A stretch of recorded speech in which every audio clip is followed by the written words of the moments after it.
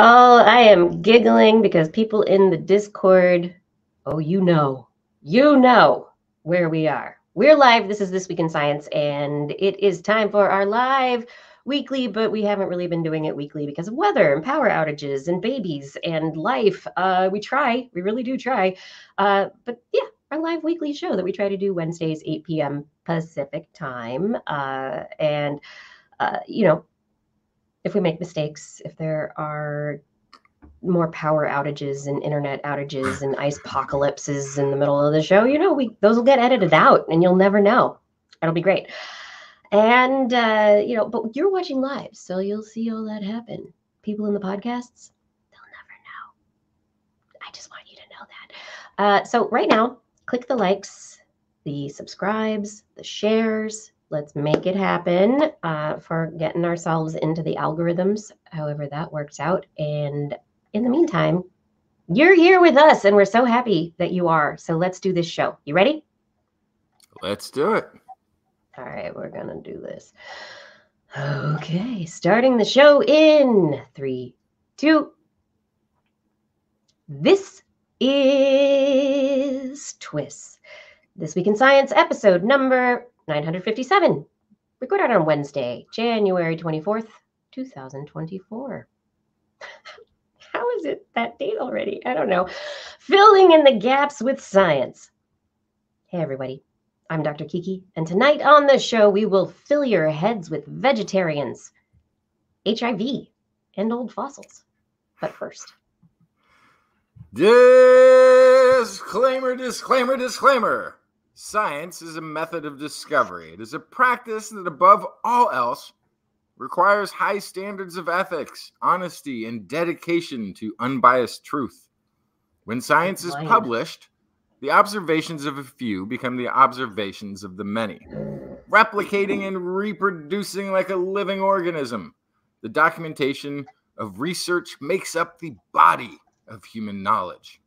That is why it is with great sadness that I have to inform you of the death of science. Not that all science is dead, far from it, but that science is not immortal, that it can suffer injury, disability, and yes, even death. Currently, the scientific body has an infection of industry-crafted research papers, a pathology of for-profit publishing, a disease of career-dependent publication, presenting with symptoms of passive peer review, organized infiltration of editing boards, plagiarism, bribery, and outright fraud. The disease has become so advanced that the typical treatment methods of retractions are unable to achieve significant curative results.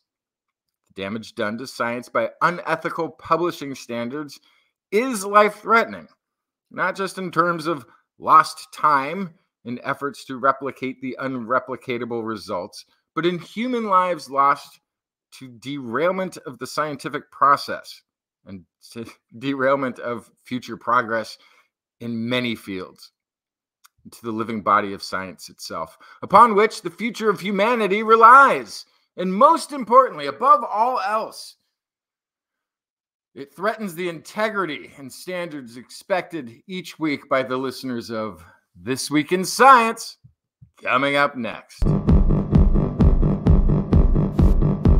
I've got the kind of mind that can't get enough. I want to learn everything. I want to fill it all up with new discoveries that happen every day of the week. There's only one place to go to find the knowledge I seek. I want to know what's happening. What's happening? What's happening this week in science? What's happening? What's happening?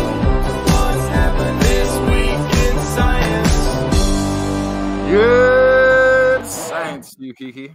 And a good science to you too, Justin.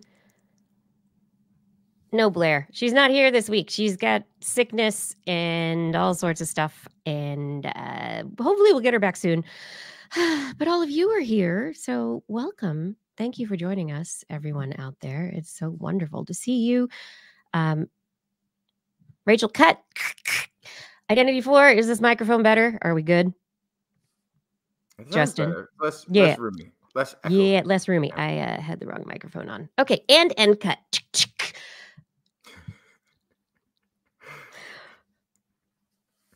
Justin, it is so wonderful to see you this week after a week off. I was unable to keep the show going last week because of Portland's ice apocalypse.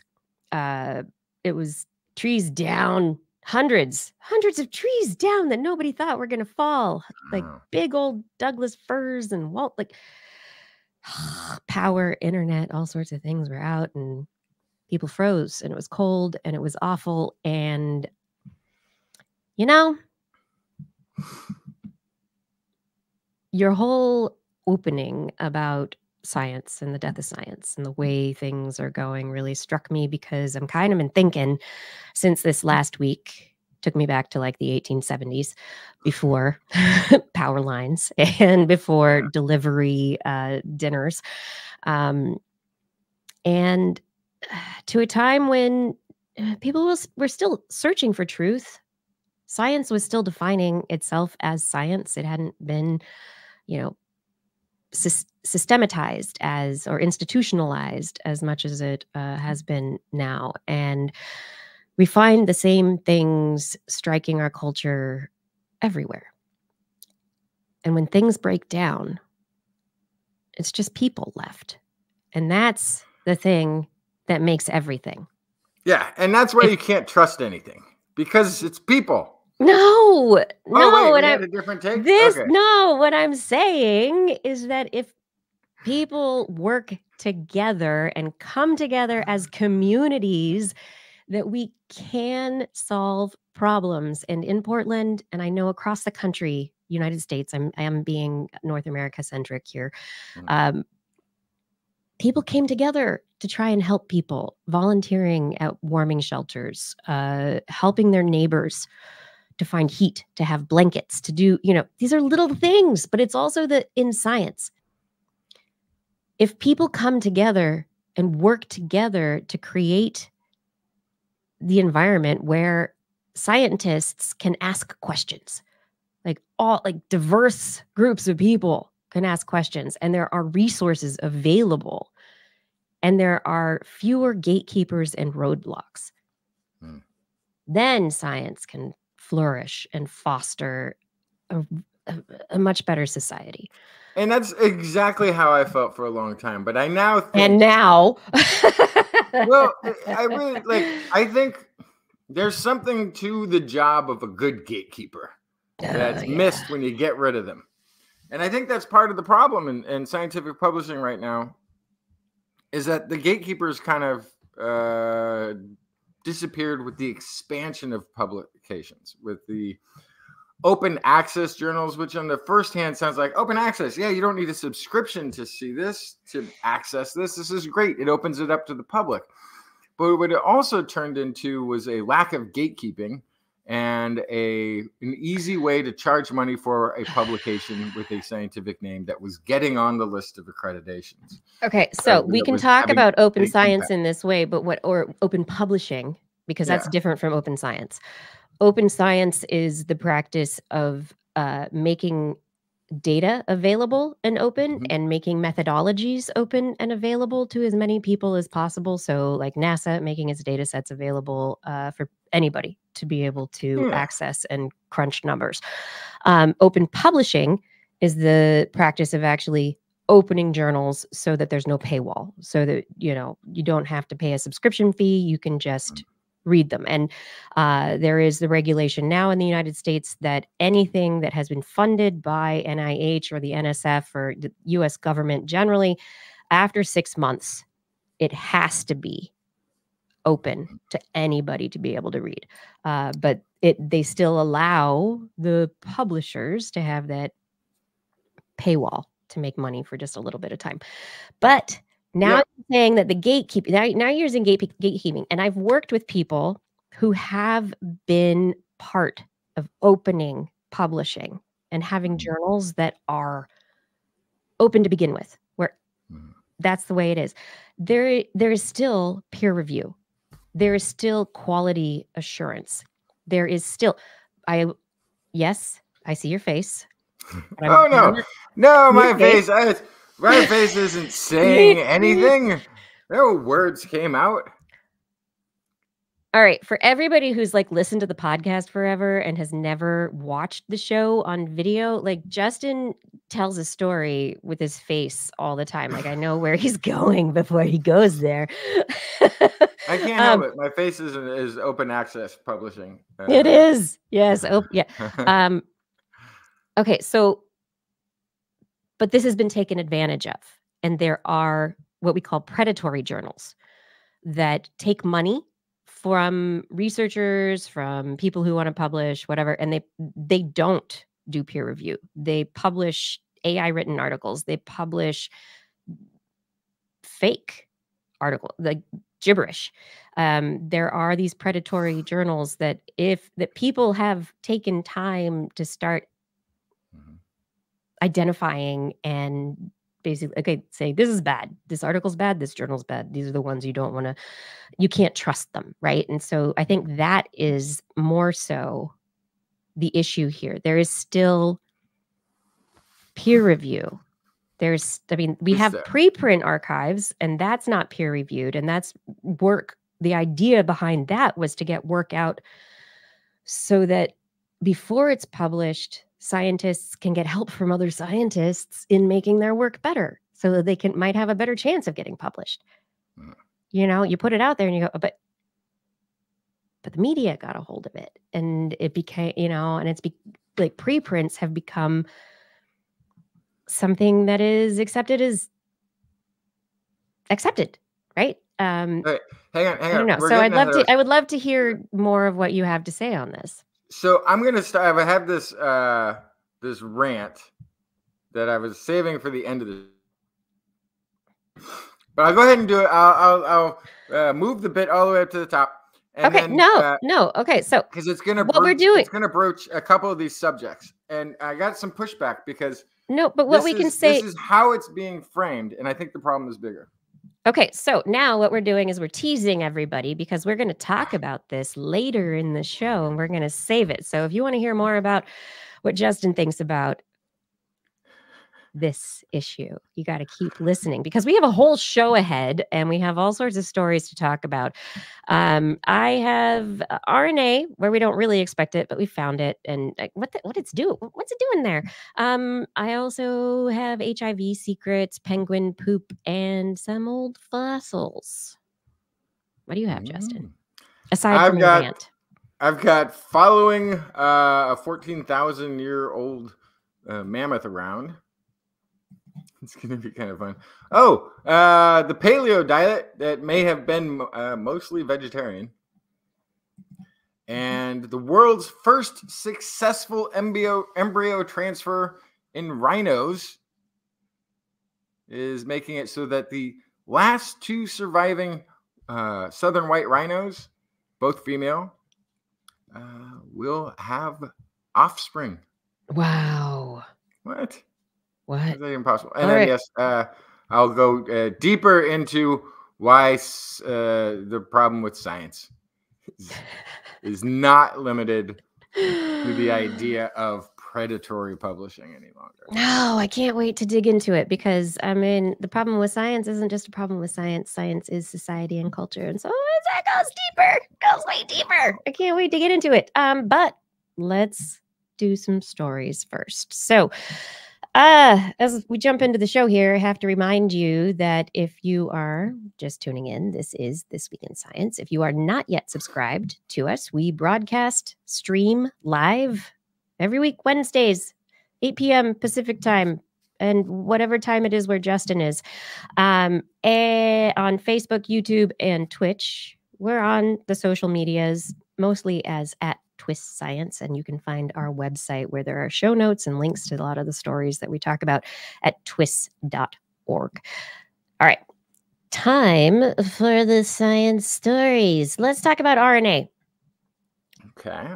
We've been talking about RNA for a very long time. RNA is not DNA.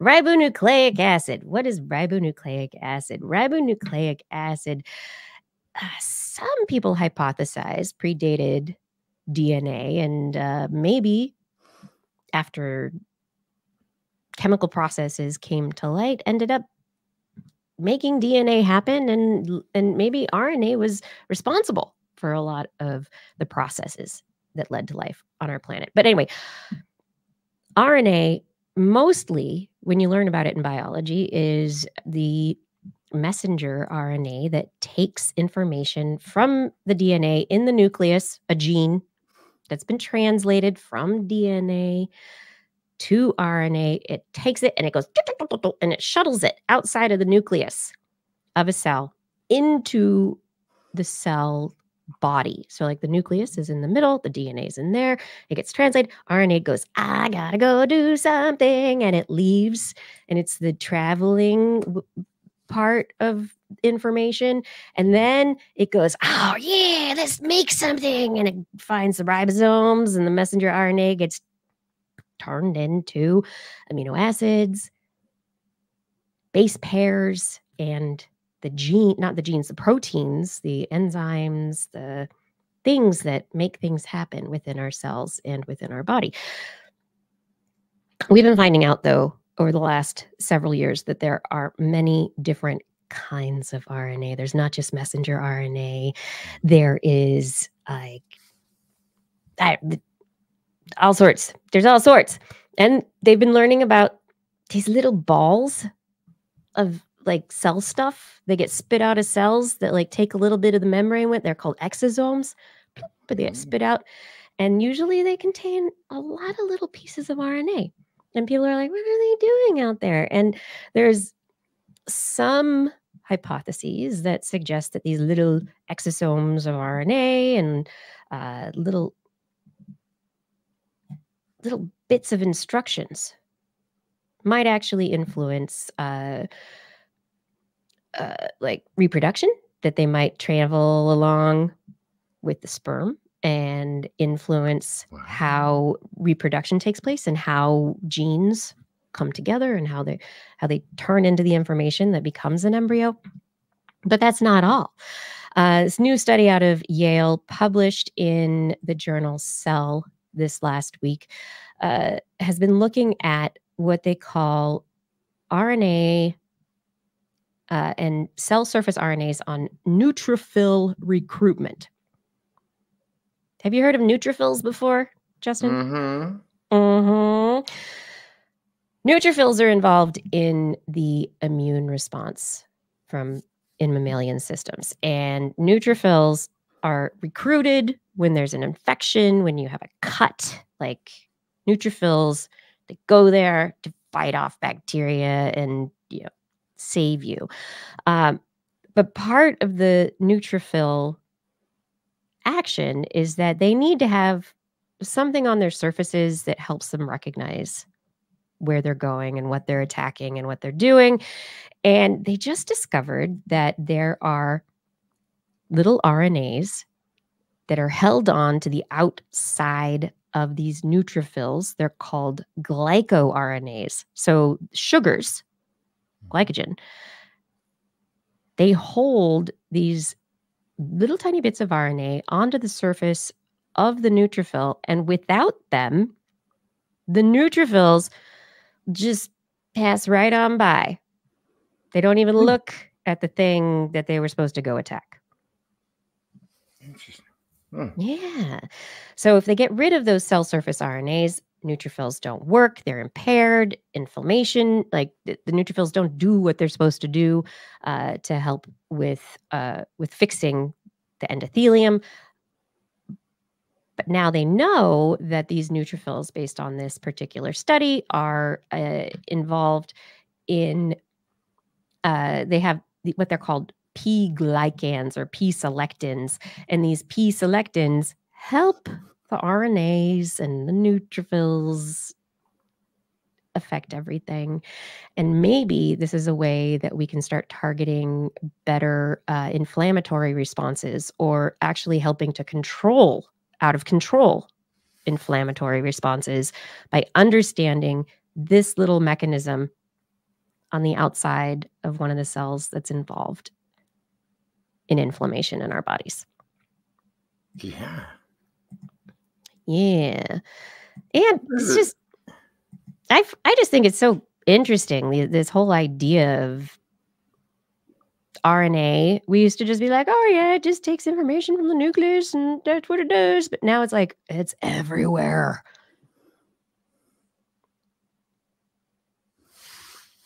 Yeah, that is wild.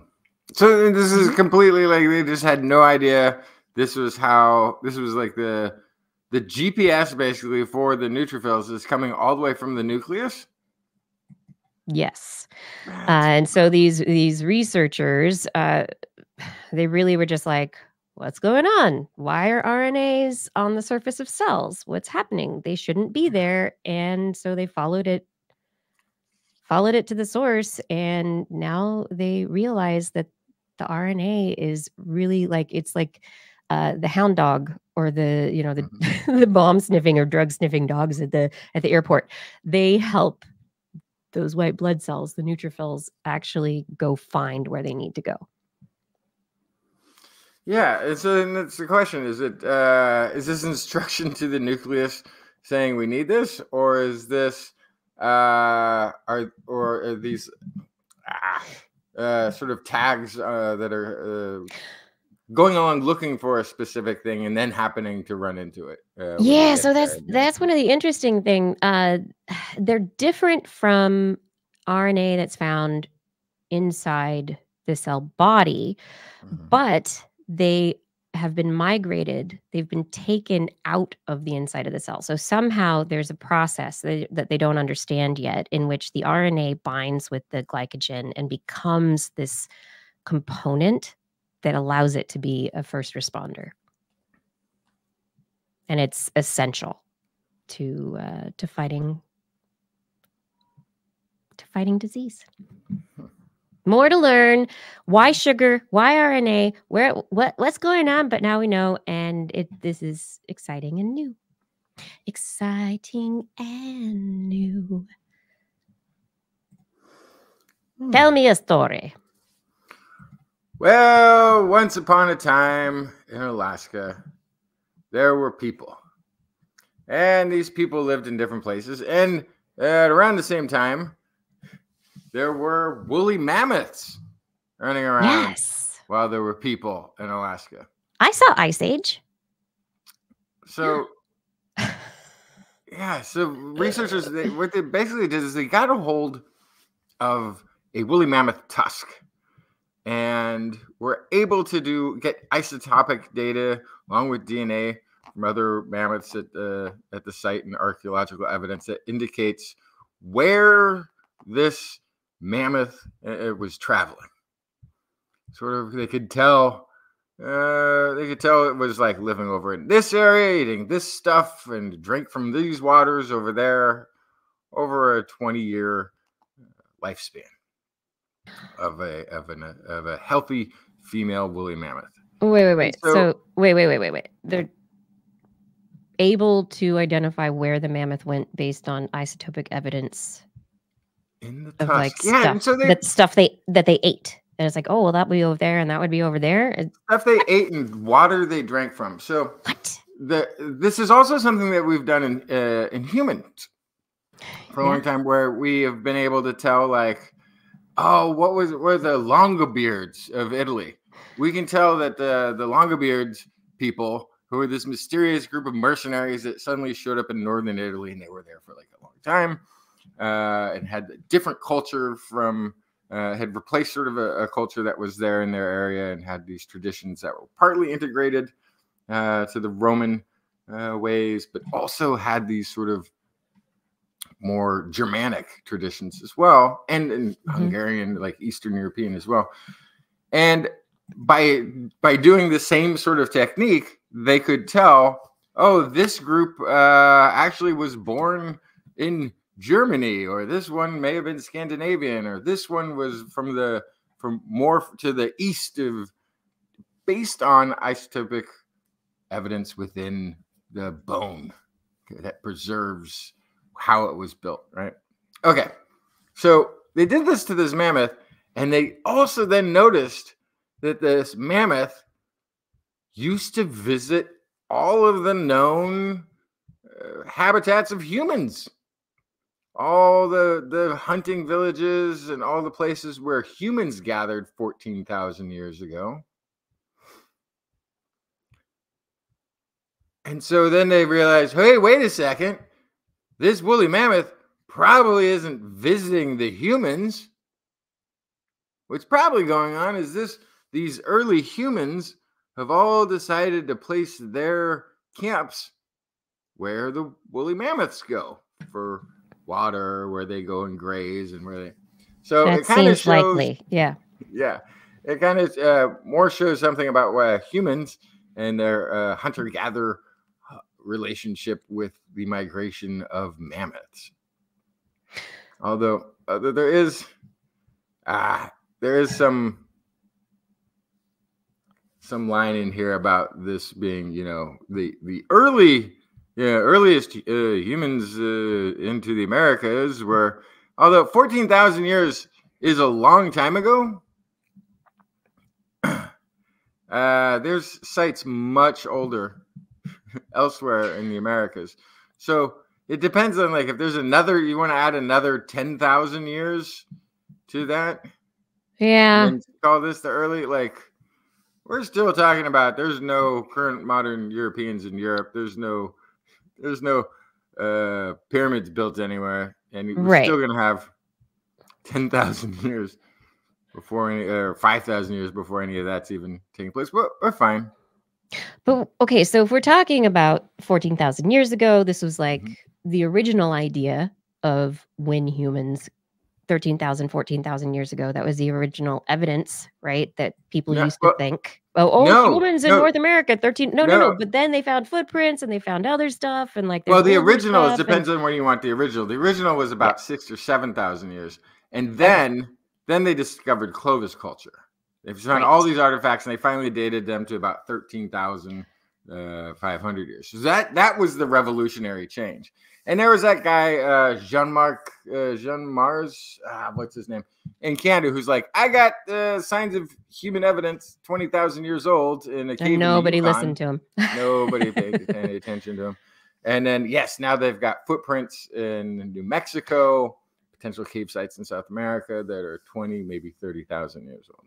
So I'm thinking about the Clovis culture information and kind of like where we were a while back thinking about that. And it aligns really nicely with this, and also with a timeline of humans as nomadic hunter-gatherers. And this isn't just a one-time thing. Probably this is something that evolved over hundreds, thousands of years, where cultures would migrate and follow the animals and go where the different animals went. And so, I don't know, I kind of see this not just as evidence that, like they're saying, humans probably were following mammoths, but I see it kind of as evidence that this probably was something that was well established. Yeah. I don't know. Yes, and this is kind of interesting. That's me. This is sort of before the fall of Clovis culture, right? This is when the big game was still here. Would be before the Younger Dryas event. So it shows that there was a quite a bit of human activity that far back. But yeah, so you were before they killed all the mammoths, right? Yeah, or they died out due to the Younger Dryas events, climate change. But the mammoth tusks, it says here, are well suited to isotopic study because they grow throughout the ancient animal's life with clearly visible layers appearing when split lengthwise. So sort of like bands in a tree, right? Tree rings. The growth bands give researchers a way to collect chronological record of a mammoth's life by studying isotopes in those layers along the tusk. So then you can kind of move slowly back seasonally through time as these layers are laid down and tell what, the chemistry of the water they were drinking from or the food that they were eating. That's amazing. Yeah. I love it. Like, they've been trying to do stuff like that with the DNA preserved in teeth of humans, dentin, other old fossilized, stratified structures. But yeah, I love this. This is a yay. Yeah. Yay, And troubleshooting scientists. I love It's it. cool that it does it throughout the life. Like human teeth stop, right? So whenever they're doing that, like I was mentioning the study in the Lombardies and what have you, that they're telling the story of where they grew up, right? They can tell where the individual was a child, what region they may have been a child in, but they can't tell anything beyond that, because once the human teeth are developed, they stop collecting that information. Right. Our hair works. There's other tissues, but yeah, this is great. Kevin Reardon points out most of the evidence for when humans showed up are underwater now. Yeah, and that's a lot. That's and it's going to get worse. It's going to get worse. Well, but that's the thing, because humans are so coastal. We have this huge relationship with coastal waters, and that's been true throughout human history, to the point where, they've somewhere between Denmark and the northern islands of the UK, it's a little bit shallow, that portion of, I guess, the North Sea, and for a lot of history, sort of ancient-y time history, it would have been open. It would have not been covered in seawater, right? So they have found evidence. I think there were, like, I don't know, harvesting seaweed or something along the bottom, whatever they do out there, and brought up spear points of some kind, right? Like artifacts from likely Neanderthals that would have been roaming the area. So yeah, there's a lot of human history that is going to be underwater because sea levels are higher than they once were. And this is why we need researchers who can snorkel or drive submarines or build underwater autonomous vehicles. Yeah. Marine archaeology. Yes. That's what we need. Moving on from mammoths, we're going to go to HIV.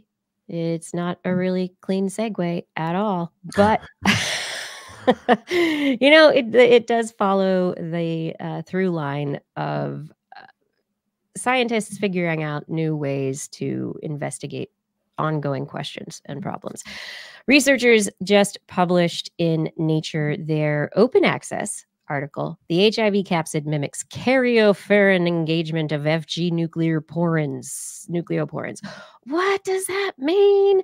Okay, researchers know that HIV, the human immunodeficiency virus, infects non-dividing cells. It gets through the cell membrane, and then it gets into the nucleus. And it has to get into the nucleus of the cell in order to get reproduced. How does it get into the nucleus? That has been a question that researchers have been trying to figure out for a very long time. HIV is large. The capsid, which is the viral coat that encases all of the viral information, is more than 1,000 times larger than what is supposed to be able to get through pores in the nucleus, in the nuclear membrane.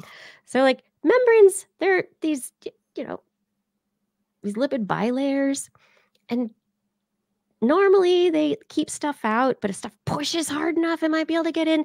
Sometimes there are pores, and the pores are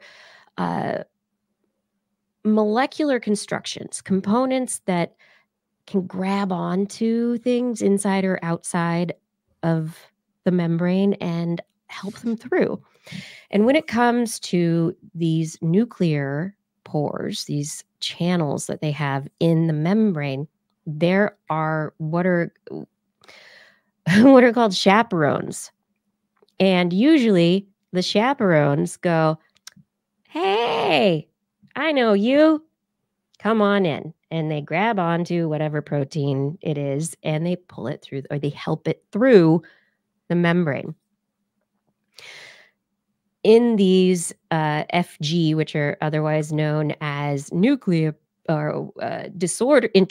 disordered nucleoporin domains enriched in phenylalanine glycine, which is FG, somehow dipeptides. The chaperones are called cariophorans. And what they do is they bind a cargo and they allow it to come through the FG dipeptides and into the nucleus. What they found is that HIV has evolved to mimic the cariophorans. So even though it's too big, it has its own chaperone. It's like a kid with a fake ID and showing it, and the bouncer's like, yeah, oh, of course, you fit right in. Come on in. And so this is a really interesting, I mean, Blair talks a lot about mimicry in the Animal Corner and in biology, generally in larger organisms when we're talking about predator-prey interactions. But I think this is just fascinating because this is an example of mimicry at the molecular level. This is how like the real battles are taking place, right? HIV is a virus and it's figured out the key. It's like, oh, I need a chaperone. I'll make my own. Oh, I got something. It looks like a chaperone. I'll get in. So not only is this very, very important for understanding how HIV and other retroviruses make their way into the nucleus of cells, it can also really help us understand how to chemically breach the nuclear membrane in case we need to get drugs into it, in case we need to use it therapeutically. This is something that we might be able to take advantage of ourselves when we are designing medications that can help people. Yeah, that's really interesting. So then I'm also like immediately like, I wonder when this sort of, like you say, this molecular arms race took place, because it likely didn't take place in humans. Okay? Right. Likely this happened long before humans were encountering HIV in any kind of pandemic type scale. Yeah. Well, the idea is that humans were hunting bushmeat, and then that was what exposed us to primates that had, from whatever they'd been exposed to, been infected with the virus. So this is probably a very long chain of animal hosts that led to humans, decades ago. But I don't know. I mean, that's the story I remember. And if I am wrong, I hope somebody corrects me, because I don't want to share incorrect information. Yeah, well, whether it's correct story. information or not, that's the old story, at least, right? So, but then it's sort of like the molecular arms race, but it could also just all have been an accident, right? Of a host that didn't have a negative interaction with HIV in some way, that this was its method of utilizing. That's how a lot of things happen, is that there is what we call a reservoir, right? There is a species that isn't affected by the virus, but they hold it. And then it can, and it finds all these interesting adaptions and ways to survive in this host that isn't rejecting. Yes, and it doesn't hurt the host. It doesn't help the host necessarily. But then when the host comes close to something else that's configured a little different. Yeah. I have to say, just sidebar tangent. I went on a rabbit hole when I had COVID over the holidays. I started looking into cell membranes and how things are transported through pores. And I took physiology. I was a graduate student. I did grad level like physiology, electrophysiology. I thought I knew how things worked. And I have to say, when you really start digging, there's a lot that doesn't actually make sense. Just going to say it right now. There are these structures, the channels, the pores that are kind of, the gatekeepers. They have charged interiors. So if it's negatively charged, then positively charged molecules might be able to make it through. Some of them need a chaperone that guides them through, that, that'll hold them and make it safe for them to come through. But there is a whole series of different conformations and different ways that molecules that you wouldn't think should go through these pores and into cells through the memory, that somehow they do. And it's a huge, I got lost somewhere because it stopped making sense. And at a certain point, it was like the pressure pushes hard and the things go in. And I was like, oh, pressure gradients. Oh my God, that's just the end of story. But then there's also these the little cells try to do tubes. what they can. Yeah, These little tubular things that form on the outside of cells that reach out and explore their environment and then send mRNA down the tubes to go into other cells that don't have them. Or like life is really weird. Like, so about much. life finds a way. It gets really strange the more detail you collect on just how a cell exists. We don't know enough yet, everybody, but I find this very interesting. So anyway, moving on from HIV and how it gets into the cells, let's talk about hunter-gatherers. This story is just this is South America. This is down in the Andean what is it? Plateau or the mountain region-y stuff. I don't know. Where is the Andes? That sounds like it. I only think of the mountains. But this is early humans in the Andes spanning 9,000 to 6,500 years ago. Okay. And by doing analysis of ancient human remains, they were able to find, again, isotopic composition of human bones to show the plants, the foods, and meats, whatever, that made up the majority of the individual diets. They found 80% of the diet was plant matter, with just 20% being from meat sources, suggesting that these hunter-gatherers were likely doing a lot more gathering than hunting. What's also interesting is that they found that these early Andean people were eating a lot of potatoes, which were developed there by farming. They were poisonous. No, they weren't poisonous. No. Potatoes were poisonous. I mean, that. Wait, what? Yes, historically, potatoes were poisonous. It's thanks to humans and their cultivation of potatoes that potatoes have become less poisonous. So I didn't know that. I knew something like you're not supposed to eat the leaves of potato, and people who tried that got sick.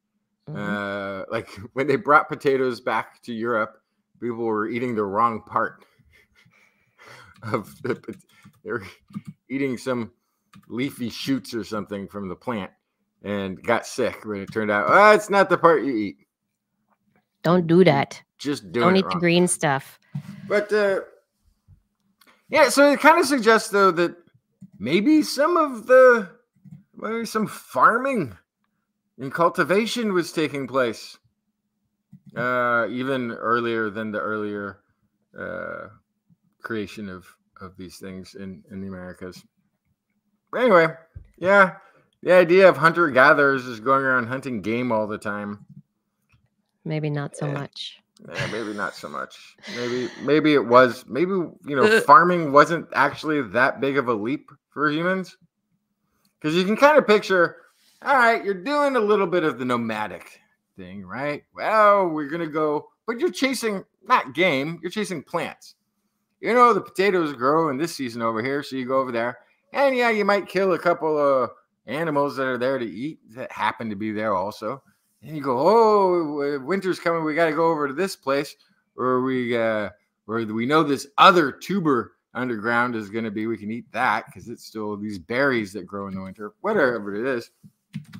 And then what do humans do? Like every animal does, they tend to poop, and they have trash middens. They have places where they put their garbage, and they tend to do these things in the same areas. And some of those things that they poop out are seeds that have been digested, and then they germinate.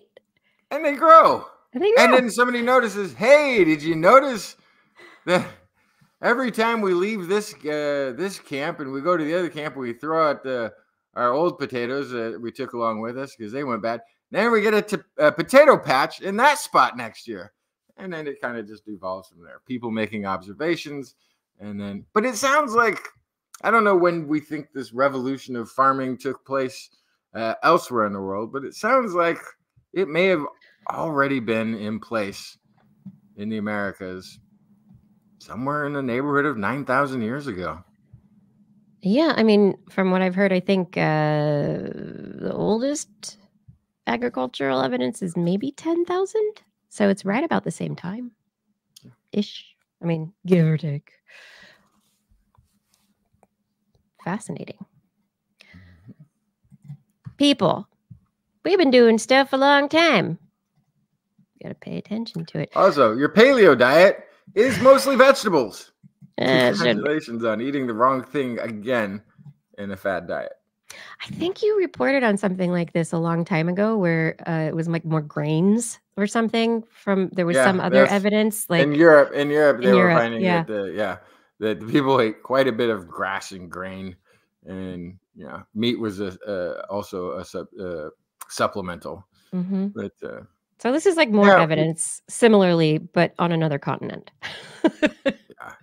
If we actually had the omnipotent light of all-knowing science at our fingertips, I think you could basically take every book on nutrition off the shelves.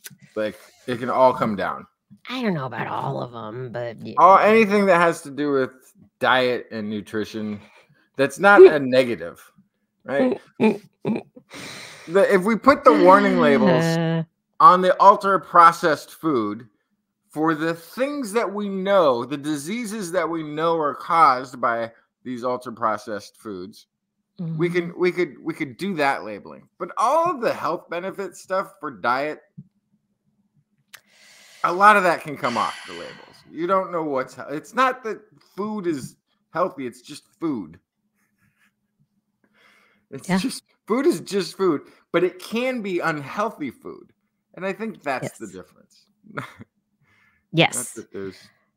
No, I think you're exactly right. The psychological valuation of certain foods over others is actually we're doing ourselves a disservice, but it is good to know the kinds of food that are available to us and their nutritional value, but not give them value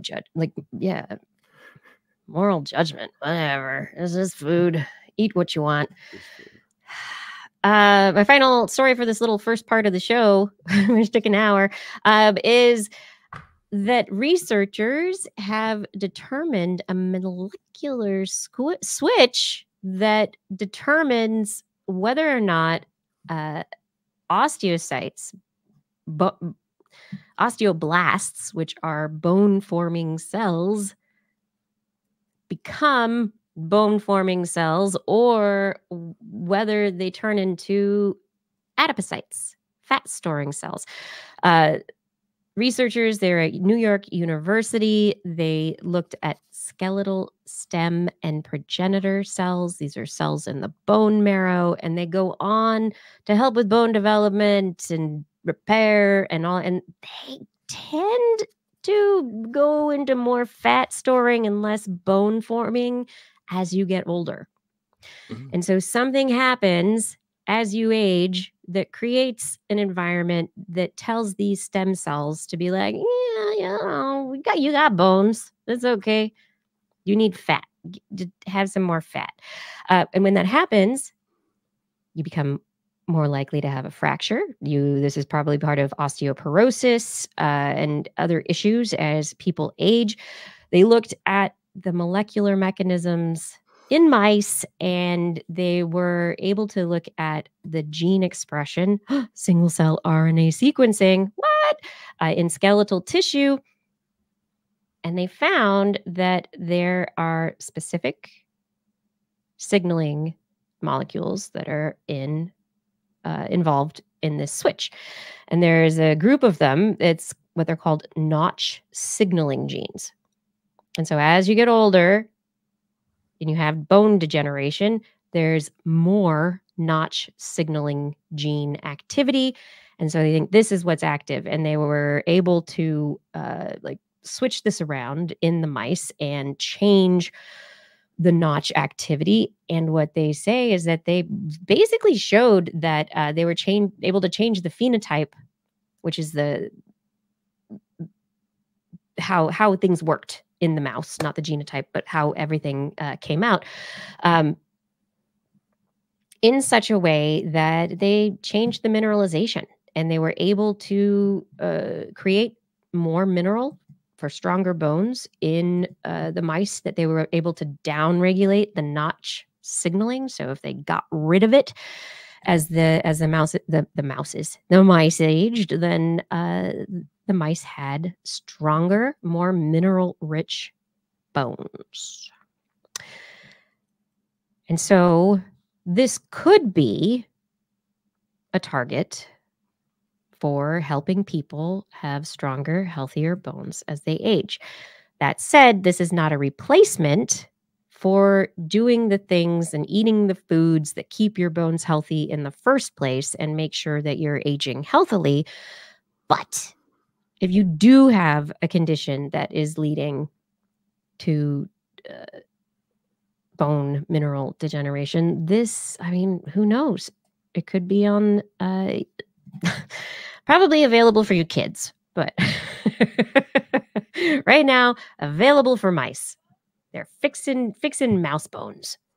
Yeah, mice are going to get all the good treatment going forward. They always do. Well, this is good news, because of all of the goals that we set for aging, usually we start with, I want my appearance to be good. I want my mind to be healthy. And so here you are. You've directed scientific medical progress so that at age 150, your skin looks great. Your mind functions perfectly well. And then your hip bones are brittle as a sugar cookie. Oh no, we should have started with the foundation, the skeletal structure of the human before we worried about the other things. So this is good. This is another step into humans living forever. Yeah, and notch signaling genes are involved in a lot of different things within the body. So this isn't just to be taken lightly, and you can't just be like, get rid of notch. That isn't necessarily what you want to do. But if it's approached in the right way, maybe it's a therapeutic target, or I don't know. You were talking about diet earlier, and there has been evidence also that weightlifting, or lifting stuff that isn't just your body weight, can help strengthen your bones, because it's giving your bones a struggle. People who are able to walk longer distances are less likely to have brittle bones. All this evidence is to say, there's something involved in how metabolism works and what ends up creating the switch and leading to upregulation of notch genes versus youth blood. Yeah, there's a whole the bones are just like such an amazing organ. But yeah, the more you use it, the more sort of wear and pressure, I guess, you put on your bones, the more they build, the stronger they can become. And they're also, this is, you talk about, you gotta eat right. Well, you know where most of your body's calcium comes from? your bones. Aha. Your body uses your bones calcium. If you Unless haven't, you eat lots of good food with like right. sunlight and vitamin D and all the things, and you have a balanced diet, and then you're healthy. That's kind of a point. Is like you can eat if you don't have calcium in your diet, I suppose I should say, your body will still need it and use it from your bones. It will take it. It will take it away from your bones and use it elsewhere. I think it uses the liver might need it or something. Or it calcium is important for muscle cell function, for nerve cell function, for liver cell function, for basically every cellular function in the body. There is a calcium gradient involved, and calcium is also involved in apoptosis, cell death. Calcium is essential. We need it. So drink your milk and eat your cheese, folks. That's the nutritional. Oh, I want to eat more cheese. But then if you're having nutrition, okay. So anyway, but this notch thing is, it's always nacho cheese. It's always tricky when you find a mechanism, because then you're like, oh, what happens if I make too much nacho cheese? Is that going to be bad for the bones? What if I don't make enough? What if I've turned it off too much? And what if I turned it up too high? So it's one of those things where you can you can overdo it. Drugs. It's about getting it to balance in a good way. So now I got to study what is this notch ratio in all the healthy young people, and what does it look like in people who have bone problems, and is there a way that we can regulate to a degree where we're turning one to look more like the other if it has the benefit? And I think you have just determined somebody's research trajectory. That's great. Yeah, I think it would be a good one. And it's a good source of research projects. Clearing your mind for a quick break. This is This Week in Science. Thank you so much for joining us. This is a very quick break, as Justin has just said, before he tried to break his desk now that he's off of the video. Thank you for joining us for another episode of our science discussion fun. We like to have a good time here. We like to talk about science. We like to enjoy digging into things, questioning things, maybe learning a little bit of something new. And if you're enjoying this as well, and you know somebody who likes learning and digging in and trying to figure out things around the world, maybe share the show with them. Let them know that TWIS is a show that they should subscribe to. Help them out when you're with them, hanging out, and they're looking at their phone and ignoring you and, surfing the internet looking for scientific information. Just be like, I know what you need. And then, subscribe to TWIS on their phone for them. I mean, that could work.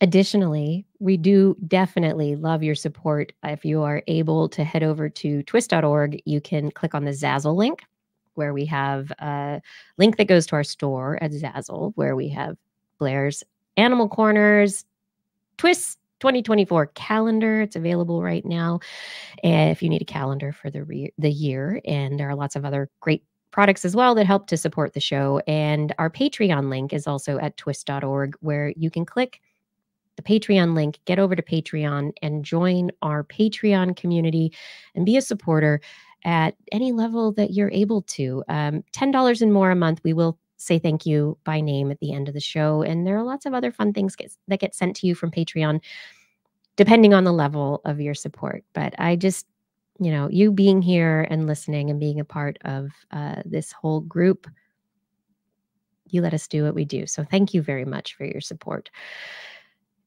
And I will come back, but Justin's not back at his desk yet. Maybe he'll get there. I don't know. I hope you all are doing well and aren't too cold and have been able to get heat and power and whatever you needed over the last several weeks in the Northern Hemisphere. It's been a little chilly in different places. So There you are. Justin's got a warm mug of something. All right, coming on back with a little bit more twist. Let's keep this show going. Dun, dun, dun. Justin, you want to tell some stories? Well, what have I still got left? Oh, I said the southern white rhino was down to 2. It's the northern white rhino, apparently. Okay. I had the story completely wrong. Blair would have corrected you if she were here. Yes. Yeah. So it's the northern white rhino that's down to 2. And this outfit called BioRescue has succeeded in achieving the world's first pregnancy of a rhinoceros after an embryo transfer. Their new technique and method used a rhino embryo from a collected egg cell and sperm that was transferred into a southern white rhino surrogate mother at a conservancy in Kenya. Now, what's wild about this is that they don't have to do that sort of crossbreeding scenario where they're using a southern rhino to make more northern rhinos, because the northern rhino is down to the 2 females, a mother and daughter. However, they have sperm. Somebody was smart enough to collect rhino sperm before they saved the male. it. Mm-hmm. Okay, I was wondering if this was some kind of gene transfer or like I don't know what, but okay. They stored sperm. They apparently have living cells from 12 different northern white rhino individuals stored in liquid nitrogen.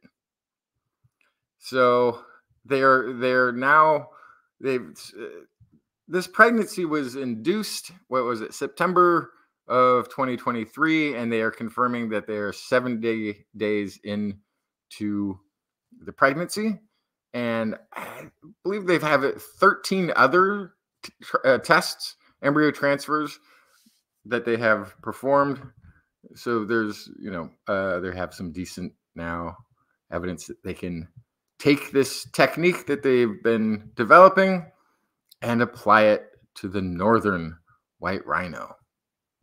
So this is really a wildly international, but they've got currently they have the stored liquid nitrogen is at a minus 196 degrees Celsius is stored in Berlin and another and in Italy. So there's a couple of locations where they have the banks. This is research that's taking place in Kenya to do the proof of concept. So it's really like a lot of groups working together here at BioRescue, researchers who've dedicated themselves to conserving a species, which is really amazing. And this is where I would always like to take a moment for anybody who has a preconception of what a rhino is. They are not fearsome beasts as they are often portrayed or thought of. They actually, in their day-to-day lives, act like really big puppies. They spend most of their time playing with each other. And when they sleep all snuggled up next to each other. And they're just the sweetest creature. Rhinos are like little puppy dogs. They really are. Yeah. They frolic in the wild. They play. And it kind of helps to be a big rhino who can get kind of fierce if they need to, that they probably don't have a whole lot of predators. Can I show a picture of the embryo? Would that be appropriate? That people might like to see that. It's with the materials from the press release, and they have the southern white rhino fetus from the successful embryo transfer, September 24th, 2024. Wait, what? 2024? What year is it? It's 23. That's a miss. You're like, wait a minute. Is this future time travel? Yeah. Yeah, the caption there has got somebody's been writing the current date and remember, can I write the current date? Oh, it's not 2023. The text in the article clarifies. Well, the little baby rhino looks like it's a little baby. Pretty little baby. I wonder how much this kind of technology is going to work in the future, whether sperm banks and storage will allow more species that are becoming endangered to have a chance of coming back. I mean, population bottleneck of 2 females and then stored sperm. I guess it's a question of how many males do they have sperm. Yeah, it doesn't. So it doesn't, but I don't know if they're. But I don't know if they're related. I don't know how related they are of those 12. You know, and then if they're even, they might even be related to these females. So it's depending on what that makeup is going to determine some genetic health going forward. But hopefully they can move forward and do this responsible way. Adea Wilson is asking, do rhinos learn like puppies? Well, I haven't actually spent that much time in. Talk to Blair. Yeah, we got to talk to Blair about rhino intelligence and cognition stuff. However, I will tell you that they do they are potty trainable. Rhinos as a group will all go to the same location to poop. And they won't poop where they sleep, and they won't poop where they eat, and they will take a little walk. Sometimes as a group. One sees, oh, you're going, I'll go with you. And they'll go, and then they'll it's like girls going to the bathroom at a club. Yeah, and they'll go into the same spot as a group. They've sort of, I don't know how it's decided, but they all know this is where we're taking care of our business, and not over there, not over here, not over there, not in our play area. So they are, at least to that degree, you know, trainable within the group. I don't know if we can train a rhino. I don't know if anybody's tried. I'm sure. I think somebody's probably tried. Maybe zookeepers. Zookeepers would know. Zookeepers do a certain amount of. I don't know what's there. There's beeping, and then Marshall goes, "Oop, my bad. I don't know what's happening right now."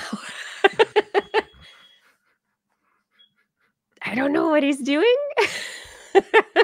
Things are weird around here. We're not quite back to normal since the ice apocalypse. We just got our power, I think, fully back yesterday. They replaced the power coupling to the house.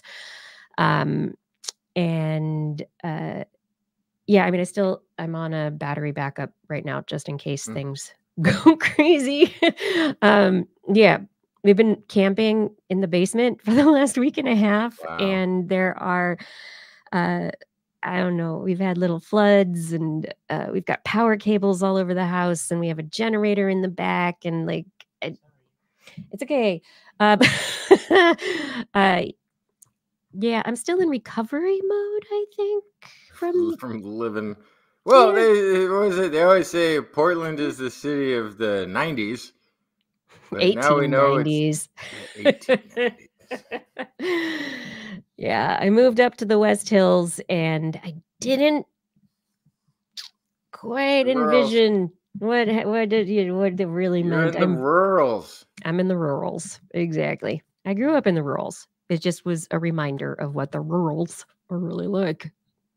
And actually, I have to say, I'm really glad that Marshall and I went to Burning Man for 10 years, because we were like Boy Scouts and so prepared. Had it all. We did.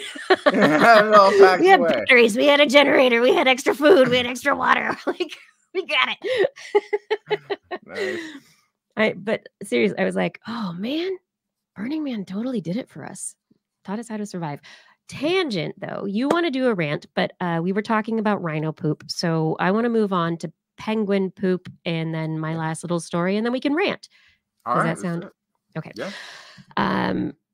Yeah. So we've talked before about watching animals from space and the possibility of different satellites to allow us to visualize colonies of animals, and specifically penguins in Antarctica. and a new study that is just out in Antarctic Science, which is a journal,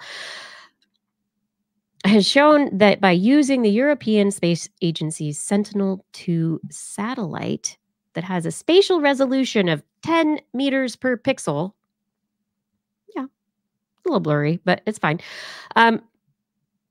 The researchers were able to identify more breeding sites of emperor penguins based on their poop on the ice.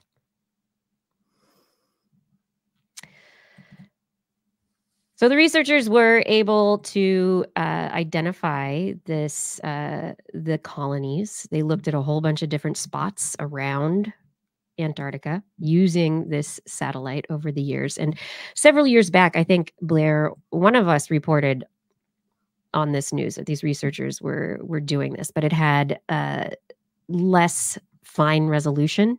Back when they first started trying to do this, they were able to get a smaller number of breeding aggregations and colonies.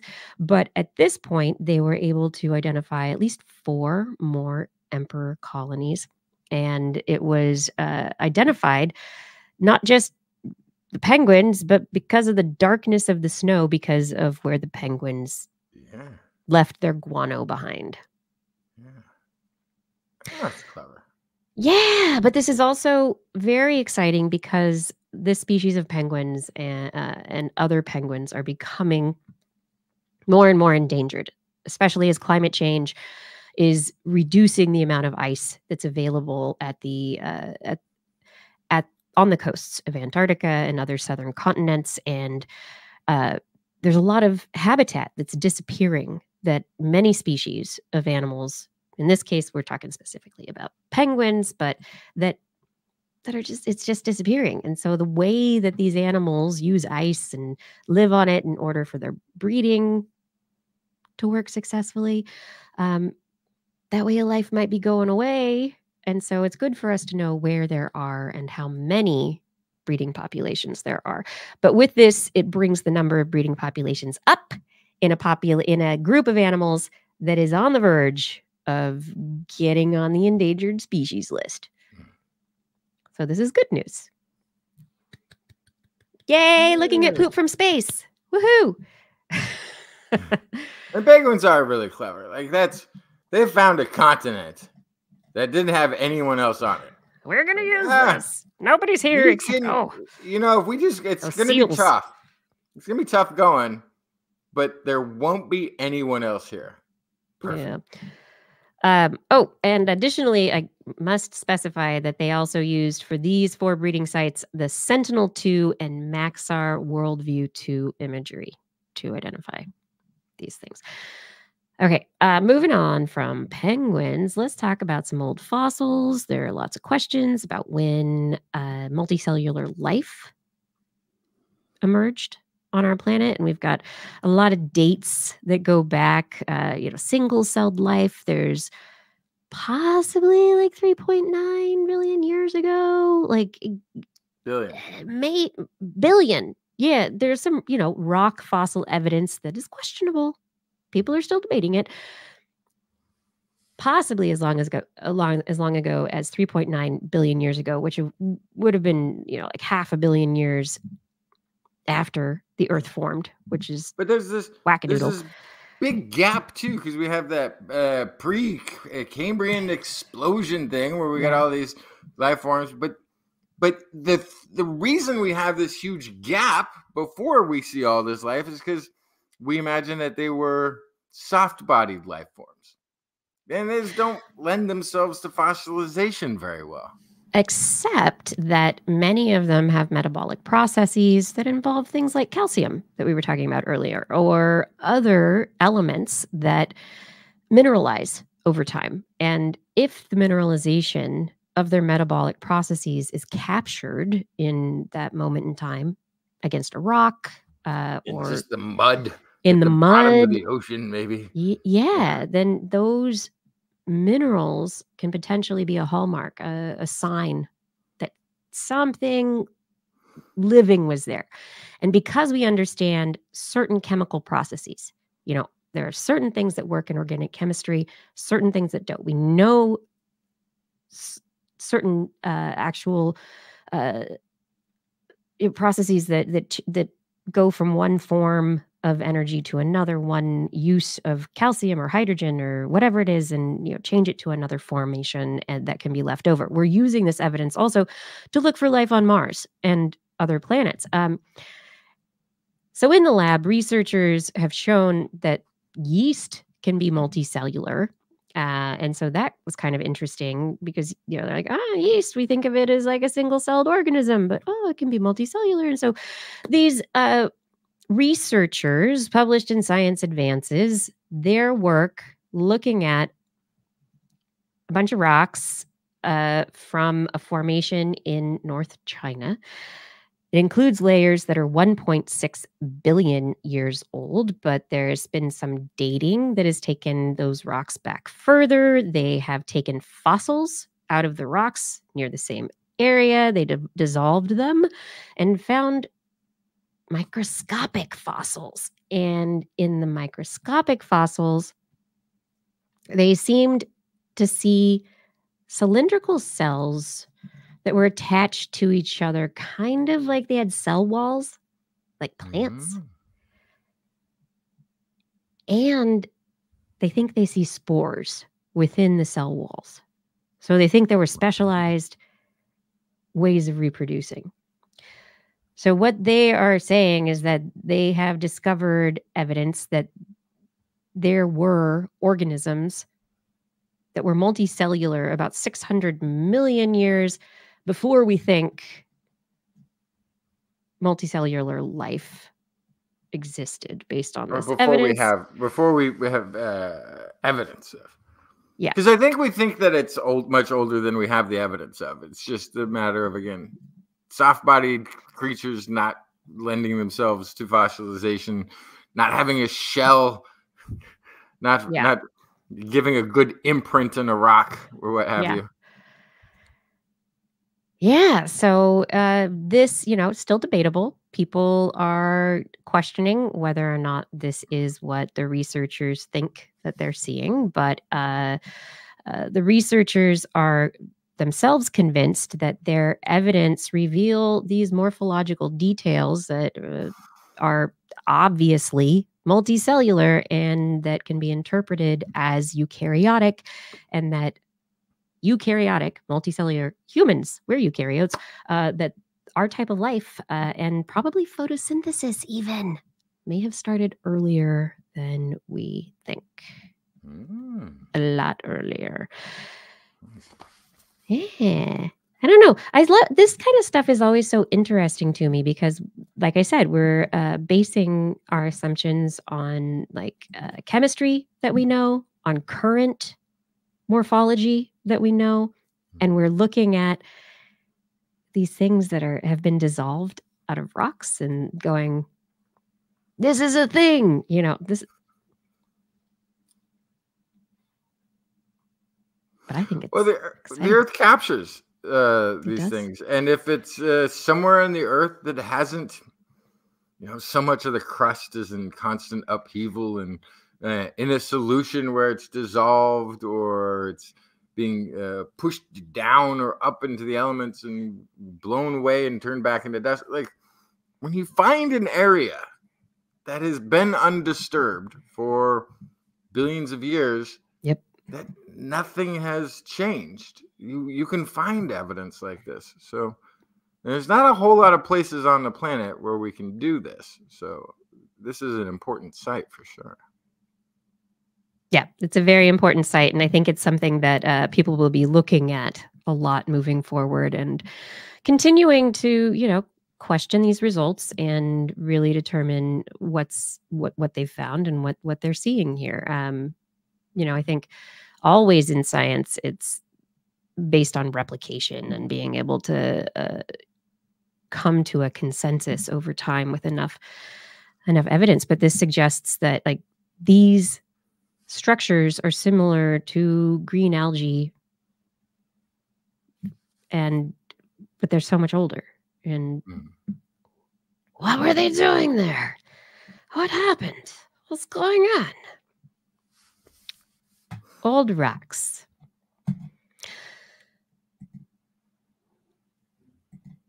So, scientists looking at the world, questioning things, having all sorts of ideas. They want to publish. They get peer reviewed.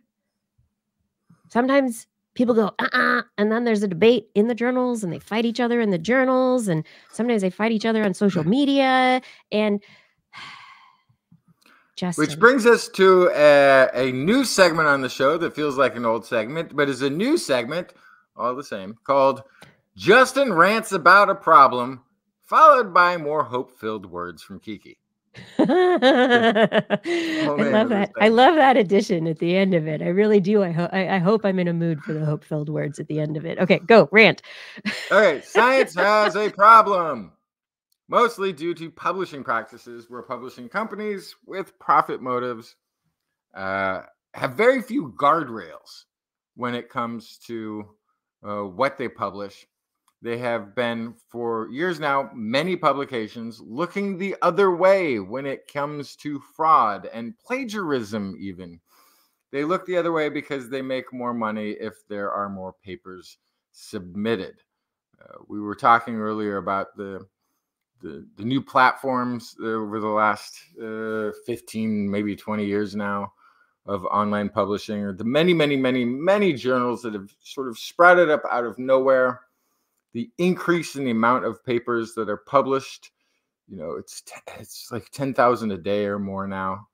It's so and many. Each of these, it used to be that there was a subscription paid to the prominent journals by all the universities. They all paid a ridiculous amount of money for a thin group of papers that were published, and that's how the journals survived, from the subscriptions. And now the new wave is generating the income from the researchers submitting their papers to journals. 2,000, 3,000, 4,000 a pop, 10,000 papers a day or whatever it is now. It's just ridiculous amounts of money are flowing in there. So it's as bad because science has another problem, which is paper mills. So right, yeah. So I mentioned predatory journals earlier, but yeah, paper mills. So paper mills are before you get to the predatory journals, right? Because paper mills are companies that create basically fake research as a business. Yep. They create these papers and then they sell authorship to these fake papers to anyone who wants to be on a research paper. This is increasingly a popular choice amongst people in the medical industry, either grad students or people who are currently working and don't have time to do research because they're too busy working, but want to show that they are doing research. It's job opportunities or raises, and it's not just the wanting to. If you're an MD, PhD, there's a requirement for the PhD part of it for you have to publish a paper. So there are like certain requirements. And you got to spend money to make money. Yep. And so by paying to have your name on a research paper you have nothing to do with, along with other people you have never met that you're not collaborating with, for research that wasn't actually conducted but was published in a real journal, getting that paper cited by other papers also helps, but that costs extra. For that, you will need the citation mill upgrade package to your paper mill package. Don't you just go on like Chat GPT for that makes your citations up? Oh no, not no. So, and there's also self citation of journals that's increasingly so. So you've published. Now maybe you've published a real paper. Your real paper has been submitted, and there you get a suggestion from the editor. Hey, you know what? This reminds me of 10 other papers that we've published. You should cite them. Oh, okay. Well, I'll add those citations then. Thank you for that, editor, for giving me that helpful tip. And now that publications, other published studies have more citations than they did before, and this is increasingly you will see a normal scientific journal will have in the range of 2 to 3% self-citation, where it's citing other studies that they published before. A lot of times, if you delve into that, it's also because they're very specifically working on, I think a lot of times people will be citing their own previous research because this is a continuation of that research and the things that led them to start that research. And if those are all published in the same journal, that's where you end up with this 2 to 3%. And the average for these new generation of open access journals is more in the 12% range, with some being as high as 20%. Okay. So depends on the journal, right? Yeah, it's a problem. Yeah, it depends on the journal, right? It depends on the journal, right? Okay, so this is a big thing. That depends on others. Some are credible, some are less so. The peer review process in every major journal even can be considered dubious at best, and the retraction rate for bad papers is slow. It lacks a way to generate money, so most publishers don't even bother with their retractions. They don't even bother with internal investigations. The vetting process for papers is now really low.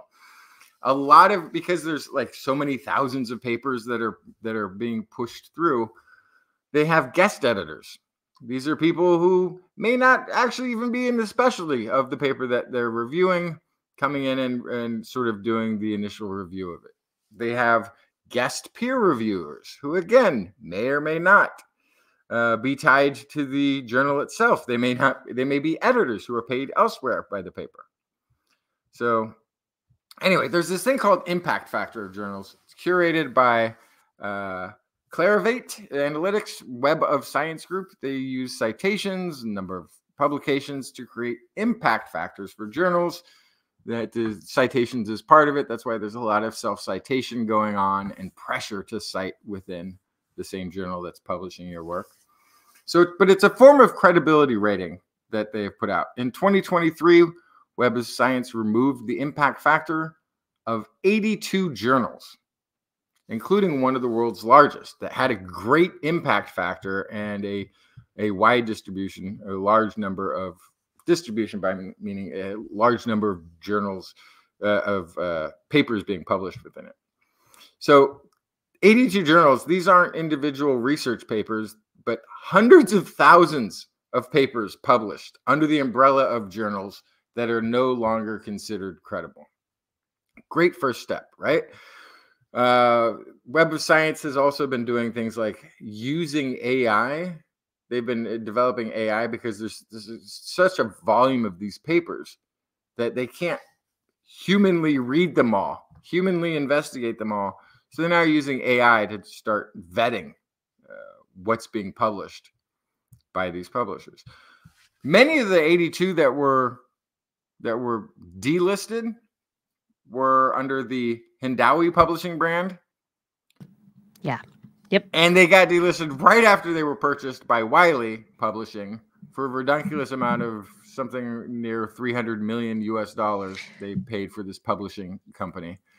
Wiley began an internal investigation after being delisted, having their new purchase told, it's not worth anything.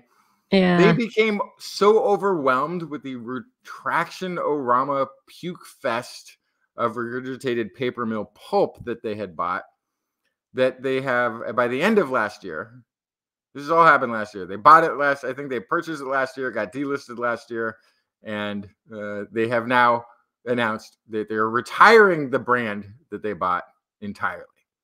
Once they move a few hundred publications over to Wiley, which means exactly what when you're moving the publication around. But maybe Wiley's going to have a much higher standard going forward for what actually makes it into those publications. Meanwhile, the current edition of AAAS Science Journal has several stories about science fraud, a whistleblower report on a Chinese company bribing editors of publications. this is not just now, hey, you come in, here's a paper, we can put your name on it. And then, hey, here's a publication we can try to get into for you. Now we just want to bribe the editor of the publication in the first place so that they are assured to put you in, so that the whole network is complete. So this is framed, though, as a problem for, like you were saying, a lot of the junk journals, predatory journals, less credible journals. But, I've been reporting previously on junk Chinese science publishing at all of the major publishers. All of the major publishers. As if there's a different standard for the glut of these state-sponsored papers coming from China, that they would just cost too much to reject. And I'm looking at you, Nature. I'm looking at you, JAMA. So Nature is Elsevier. So it's a different, the Nature journals are under the Elsevier umbrella corporation. And so I think, that is the corporation that I've heard people talk about a lot, especially with respect to getting rid of paywalls and making papers available to people. Coming from having been in the academic world, met and known people who have who have edited and actually run journals and worked for some of these companies. It's a really interesting ecosystem that we have created because we allowed there to be publishers, like book publishers, that need to make a profit, and they're public companies that have shares that then need to have quarterly returns. And in that, they have grown, like Nature, that journal is very well respected, high impact factor, one of the most respected. It's like Science, Nature, Cell. These are some of the top ones out there. But at the same time, not all the papers are available to everybody. And because of that, as more and more scientists fight for open information so that people can have access to information and knowledge, the publishers are, they're holding on to what they've got because they have to make their profits. And, but who's going to pay the editors? And at this point in time, when you have a peer review or a person who reviews a paper, you don't do that for money. You do that for free. So you have an editor who's probably paid by the journal, who's paid by the umbrella publisher. And that editor is looking through and goes, okay, maybe this paper, now I'm going to send them out for peer review, sends them out, basically asks scientists who have a billion other things to do to read this paper and say what they think. How is it? Is it good? Is it bad? Whatever. And they do that for free. I don't. That may be what's going on at Cell. That may be what's going on at Science, at Nature, like all the really good old school journals, but not the new ones. The new ones. But scientists have been upset about this because they have too many. Yeah, and scientists have been upset because they're like, okay, well, I mean, this is part of my job as a scientist to be part of the community and help the research move forward and feed back into what's going on, but they're not paid well. They have to get grants, and then they're not paid to do these reviews, and that's extra time that the university doesn't pay them for. So I imagine that there are probably a lot of researchers who are like, oh, okay, paper mill? What? Oh, it's a paper? I'll read it. And they review it, and it's fine. People need to make a living somehow these days. End stage capitalism. It's awesome. Well, then you got JAMA, who's been sort of a pioneer of this open sourcing, right? Get the information to the people should be able to read this scientific information. They're also one of the biggest growers during this open source revolution. Yep.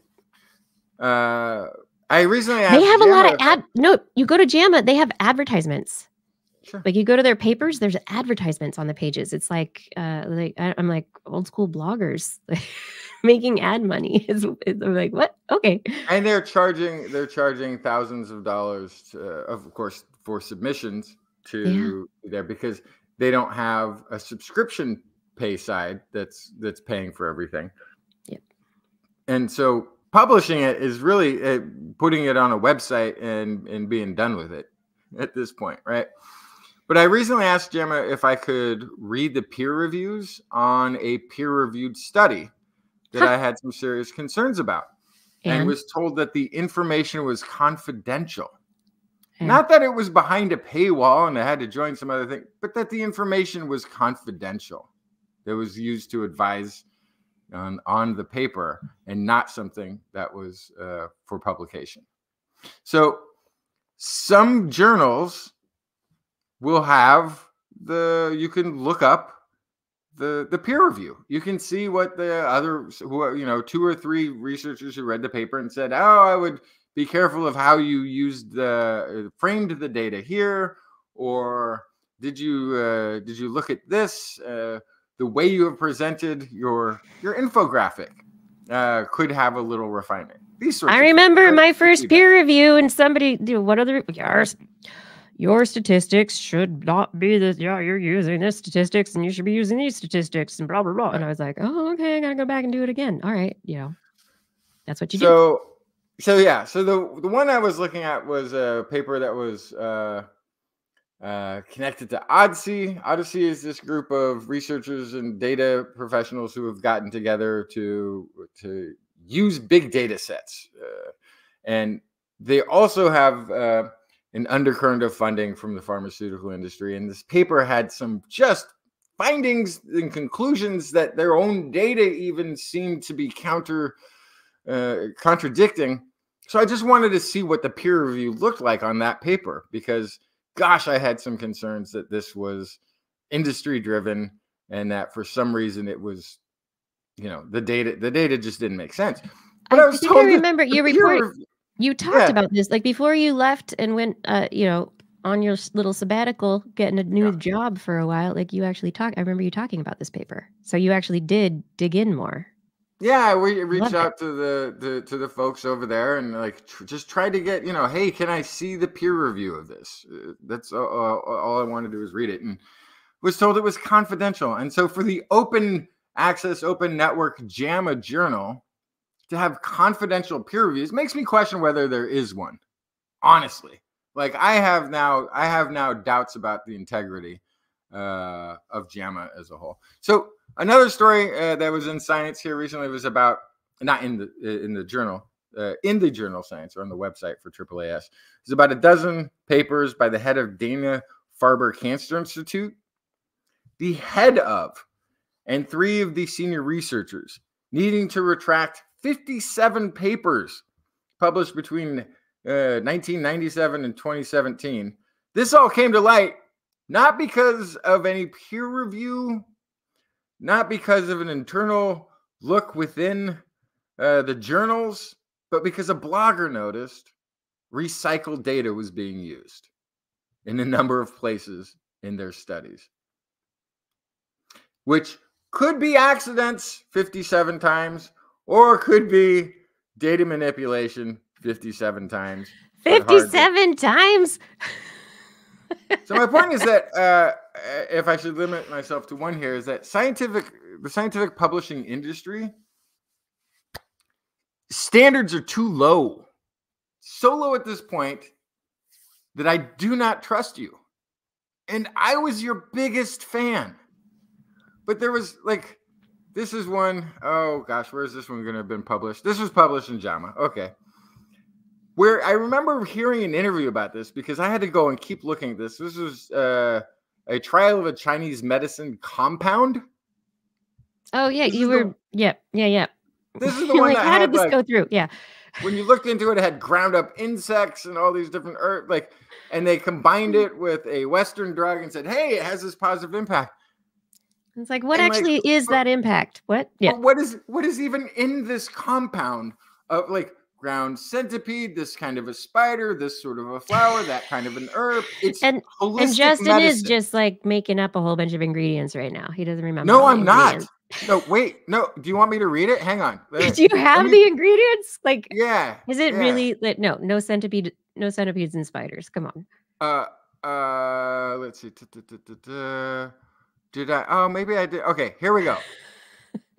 So they don't list in this JAMA article what the ingredients are of the compound, but I found a previous publication by the group detailing the proposal for the study to look into the compound, which did list the ingredients.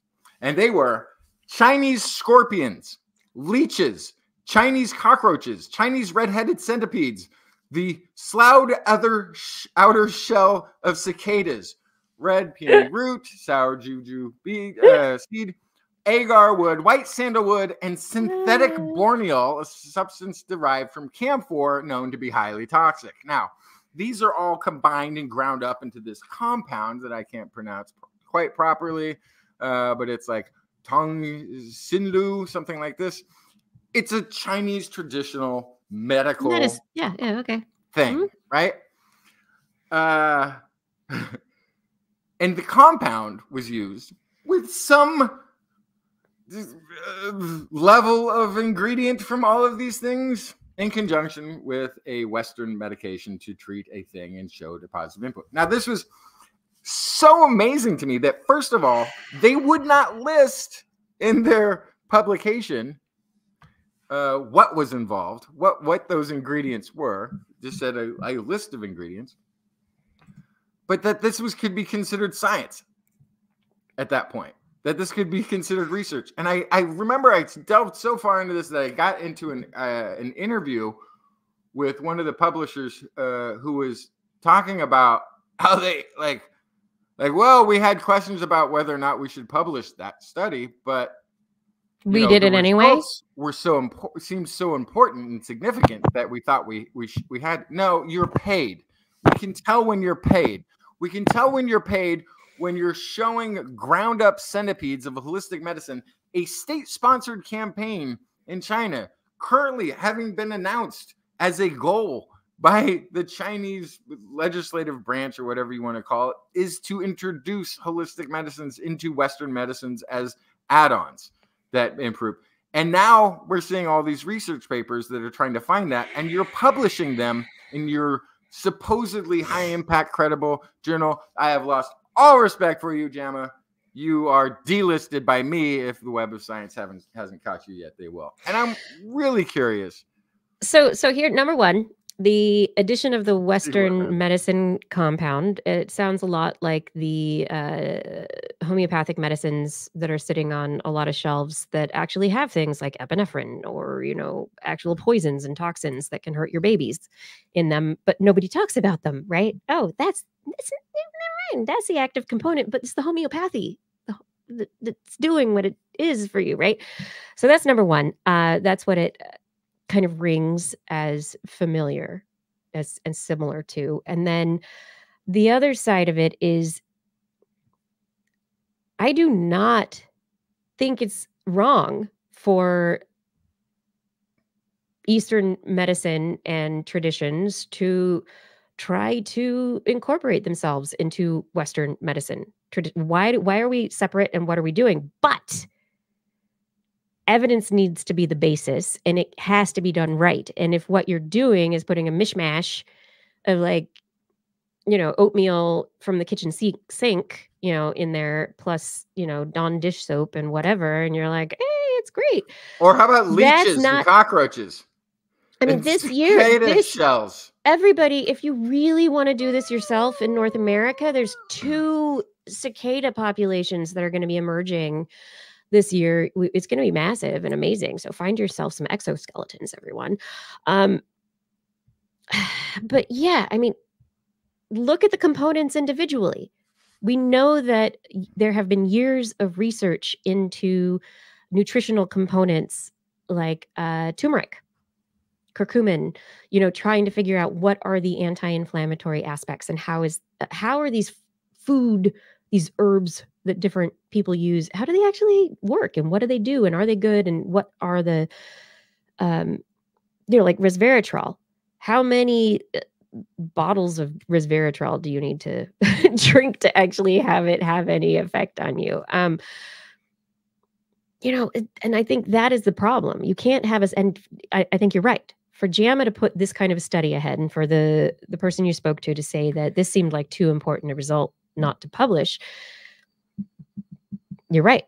That's faulty, and that study was faulty, and there needs to be more control, and that's lacking. If Eastern medicine practitioners want the stuff they use to get integrated, and if Western medicine practitioners are excited about that, let's do the science right. Yeah. Right. But my problem is, if an authoritarian government is demanding research from its scientist community to do a result, and they keep finding that result, and that result keeps ending up in Western papers because there's money involved. And somehow it's always significant. Yeah, like, no, that's bias, and that's not okay. That's low standard, and that's like, at this point, like, this is the biggest fan of science you can get. And I'm like, I don't trust any research out of China. I don't trust anything in JAMA. I have to read the study just word by word and make sure that it's there, if it's even in Nature. Because they're the ones that gave me the microbiome study on centennials that was people who couldn't have a birth certificate until 1950 and couldn't prove an age over 72. Like, they're doing a bad job. And there's great research that's out there. But allowing all of this. So, every once in a while we talk, we need more people in research. Yeah, I think we need less people in research. I think there's too many papers. I think you need to not be a grad student and publish a research paper. You can just do the experiment and know that you've gotten a result. It doesn't need to be published. The world isn't waiting to hear about your undergrad study on whatever it is. I think that. So I'll argue back against that. I think graduate students do need to publish and be a part of publishing, because by doing that, they learn how papers are written and they learn how the process works, so they can move into future stages of research and lead that research and lead the writing and know what they're doing. I think the issue is that the system is set up in such a way that we have hiring practices that are based on the number of papers and what journals you've published in the first place. How high impact are you to begin with? Oh, you published in Science, you get a job. What? And then from there, so people are, okay, so like Harvard, MIT, the big schools here in the US, like, it is super competitive and ridiculously cutthroat because everybody is tearing each other down to get the first result, to get the paper in Science or Nature. Like, that's like, because if they do that, then they get a job and that's the beginning of their career. Then once they get in as an early stage scientist, they have to keep publishing, publish or perish. If you don't put out high impact research, then you're not going to get tenure. You're not going to get grants. And if you don't get that, you don't have a lab. You can't support a lab. You can't support research assistants. You cannot do anything. And suddenly, I think it's a good system because it keeps the pressure on, right? Of doing high impact research. But you can't let them cheat getting there. You have to have a gatekeeper. No, that's the problem. The publish or perish forces people into situations where they make the wrong choice. They lie. They publish false data. They create things that will get them published so that they will get the job because maybe they come from, a background that expects it of them. Maybe they have, type A psychology or whatever. They have to do this because they have learned in their life that the only thing to do is succeed, and success is publishing and getting a job and getting tenure. And that's what they do. And I think this is what's wrong, because what it creates is friendly competition is great because it spurs people on. Yeah. But what is happening is we have created a system where it's so competitive and cutthroat, and people have to do it, and they'll do anything if that's what they believe is where they need to be, and you end up with people. I knew a postdoc whose paper had been rejected because one of her competitors in the same field was a peer reviewer, and that peer reviewer negatively commented on her paper, and then just right after published basically the same research. Wow. Yeah. So that's pretty sketch. It's sketch all the way to the top, and the reason is the universities and the financial motivation and how it all works.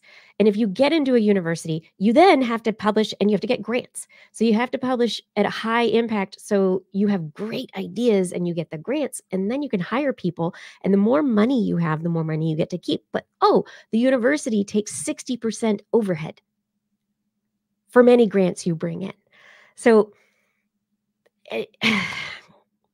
eventually you take the pay for peer review from the paper mill because you need some money, or you figure out how to do some crowdfunding. You figure out how you can actually make some extra money so you can pay your lab manager, because you don't have any extra money because you haven't gotten a grant. And you can't do the research and you can't write the paper unless you have somebody else to help you run the lab. The whole system is a mess. Yeah, it's not the papers necessarily. That's part of it. The publishing part of it is just part of the system. But yeah. Anyway, it's thank goodness for YouTube. A good gatekeeper, I think, at least when there weren't a lot of publications. And so to get published anywhere was a high impact, because they didn't just take anybody to publish. They had real peer reviewers, because they weren't throwing 500 papers that they wanted you to read. They gave you 3 a year. Yeah. So let's go even further on this, though, and go back not just to the papers, but to the grants and to the paper and research that we've actually seen that has shown that there's bias in the reviewers for grants and papers if they know who is writing them. And people of color and women are not reviewed well in those situations, and they are less likely to get the grants. And so you're talking about gatekeepers, and you're talking about it historically as being a good thing. But in fact, I think what we are in the middle of seeing, and what you're witnessing, and what we're all witnessing with the breakdown of the publishing industry and what's happening with like these mills and everything, is that there's a revolution taking place. For over 15 years, 20 years, people have been trying to fix publishing. There are a lot of good people who are trying to make it better. There are people who are taking advantage of a broken system, and because the system has been broken for so long. There is a revolution happening within the institutions, trying to turn over the diversity in these institutions, trying to not make it the thing where, the Black person is the person, they not only have to run their lab and write grants and do all this stuff. They also have to sit on the diversity committee, and they also have to sit on this other committee because nobody else has that experience. And so they're asked to do extra. And the whole system, like historically, we can't look back on it as the good old days. I'm going to have to rename this segment. Sorry. This is not called, the new name for this segment, this is a new segment, is Justin Rants About a Problem, followed by less hope-filled words from Kiki. No, and that's where I'm going to turn it around. And that's what I'm saying, is that I think the revolution is needed, and it's good. And I'm glad that people are starting to try to change things. They're trying to create better hiring practices. They're trying to create better peer review practices. The preprint archives are there for a reason, and people are trying to use them well. There are good open access journals and that are not paper mills. And there are people like Elizabeth Bick, who we interviewed, who was checking papers for false images and made up data. And there are people who are out there who are working to make science better. So yeah, I agree with you. I agree with your rant. It's broken. But I think that there are a lot of people who believe in it and not necessarily want to, be like, oh, let's fix the institutions and keep the institutions the same. Let's build something better. And I think that's hope. I mean, I have that hope that is where we are going right now. And unfortunately, as you go to something better, you have to tear old stuff down and it looks messy. It does. And it's going to be incredibly hard to change, because if you do, like anybody, if you show them, hey, you've been doing something wrong for a long time, their self-preservation is going to be, but there's never been a problem, right? It's not my fault. Oh gosh. Because you're also showing that a lot of the way that publishing has worked in the past has been inviting fabrication, has been inviting the paper mills, and maybe wasn't controlled enough. AI is going to really revolutionize this. And I think Web of Science could go a lot further than it's gone so far. But granted, they've done this just last year, got rid of 82 publications. So maybe I shouldn't be too harsh, because it sounds like they're on top of it. But you could do simple things like 82 publications. Show me a researcher that has been on more than 6 papers in a year. I can tell you one of the ones I was complaining about that I was trying to look at the peer review. It's a group of researchers that sort of end up on each other's papers all the time, sometimes in disparate things. One of them, I think, has been on 20 papers in a year. And I'm sorry, you have not contributed to 20 research papers. Or you have. There is, about order, publication, author order, right? Right. First author is the person who did most of the work. Mm-hmm. Second author is usually the person who is like, their partner. And, they decided that, okay, first author did most of the writing or whatever. Second author maybe did this, like, a lot of the statistics or whatever. And it goes down the line. Last author is the person who runs the lab. And they didn't necessarily do any of the work, but they run the lab. And so their name is on the paper. I'm not talking about the person running the lab. No, but I just want to make it clear that there is a really interesting hierarchy, and it's very important. And it's the debate very often about authorship placement when a paper is being submitted is actually really important. Like graduate students, they really want that first authorship, at least on one paper. Because it shows that they did the work. I was in charge of some things. Yeah, but then you get the big labs who actually have a lot of people. Like there are labs out there that have 50, 60, like they have big labs working out there. And that primary investigator who runs the lab is on every paper that comes out. So he might, that he or she, I'm not gonna, right. They could be on 6, 10, 12 papers a year. You have people that you're going to collaborate with. This is researchers at different universities across the planet, or different labs, who are tied through ODSI, which is a So you're thinking about the ODSI thing. Yeah, going back. I'm thinking about the ODSI thing, but I'm also I could be talking about a dentistry school in India where students regularly publish studies 2-3 a month and get them published in journals that are no longer accredited. But they advertise that their school has the most publications per student of any university for dentistry or whatever, which gives them a lot of prominence. And people were like, well, maybe I should go to that school where they're doing research on it helps the PR and the marketing. With citations to themselves for a study on cotton candy's ability to withstand a high wind. Like a lot of times their citations have nothing to do with the study because it's a paper mill, so they're just grabbing things from other places where they're getting paid. But that's an example. Yeah, like run through that. Where did it come from? Yeah. Run through. Are they trying? Like, if you can come up with the algorithm for, is this a state policy of some level of internal self-propaganda that the Chinese authoritarian state has been pushing for? Is this a paper that confirms that, whatever view it is? Like, look at language, look at authorship, look at connections to pharmaceuticals. Like, we can uncover a lot of this. And guess what? You've published. The problem I have is there isn't any mechanism of consequence. There isn't any mechanism of like, hey, you know what? We've got, we can tell that every study you have worked on is in the favor of this. Yeah. So I guess when you come down to like the government, like you're talking about the government pushed or industry or industry.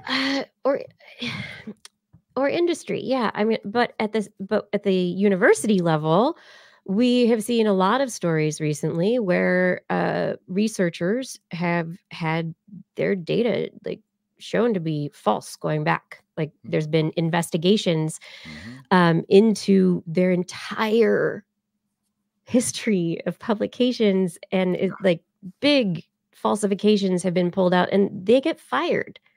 So yeah, it can happen. It can. And then you don't get grants anymore. Your grants are taken away, and then suddenly the NSF is like, "Well, you owe us money because you didn't do it right," and then you have to pay it back. So here in the U.S., I think at the institutional level for academics, when it is proven and the institution is like, yeah, we'll follow it up and we'll go with this because it looks good for us to actually do something. Let me put it this way then. I think that if you are a medical student who has paid for authorship on a paper you did not contribute to, you should not be allowed to have a medical license. Period. Yeah. Flat. Like, you need consequences for this stuff. They used to have that test, that horrible test. People were like, oh, it's the big medical test. Everybody's afraid of it. Well, they got rid of it. It's now a pass-fail anyway. It's no longer has a score attached to it, right? And so now the talk is that you have to have these publications because that's the only way to differentiate yourself. You used to be like, I nailed it. I got like the highest score. Hire me because I'm smarter than everybody. You haven't published. Yeah, I was too busy studying and learning my craft. Oh, that's a good point. Boom. Now there's nothing. There's a pass-fail. So now they have to do these public. But if somebody, and this is apparently where this those pay-to-play in the United States academic circle is the most egregious, is in the medical student. That category. In itself is a very competitive industry. Like, yeah, but you want to be a doctor that helps people, and you're going to start your career showing unethical behavior. Yeah, great. Bye. There we go. So, this is the way you separate. So I think those who really shouldn't be in the field. And I think AI can help. I think listening to your rant and listening to your commentary, I don't think that we need to highlight any one country, any one kind of people, any one government, or any one industry. But I think the big take home from what you're talking about is that there are not enough controls. And right now we are the publishing industry, because it needs money and researchers need money. There is a big hole, and it is causing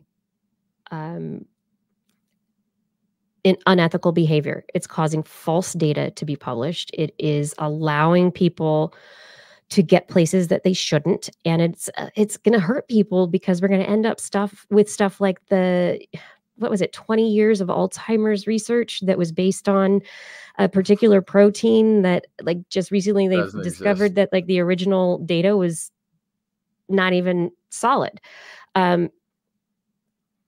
And so that is the take home, is that it's not just JAMA, that's one, but all of them, the Elsevier, the fact that there are paper mills, the fact that you can pay to be on a paper, like all of it. It doesn't matter. Like whatever country a scientist is publishing from, it doesn't, but if they're doing good No, science, these are all publications, and the ones I'm pointing out are all publications in the United States. Yeah, the publications are all in the United States.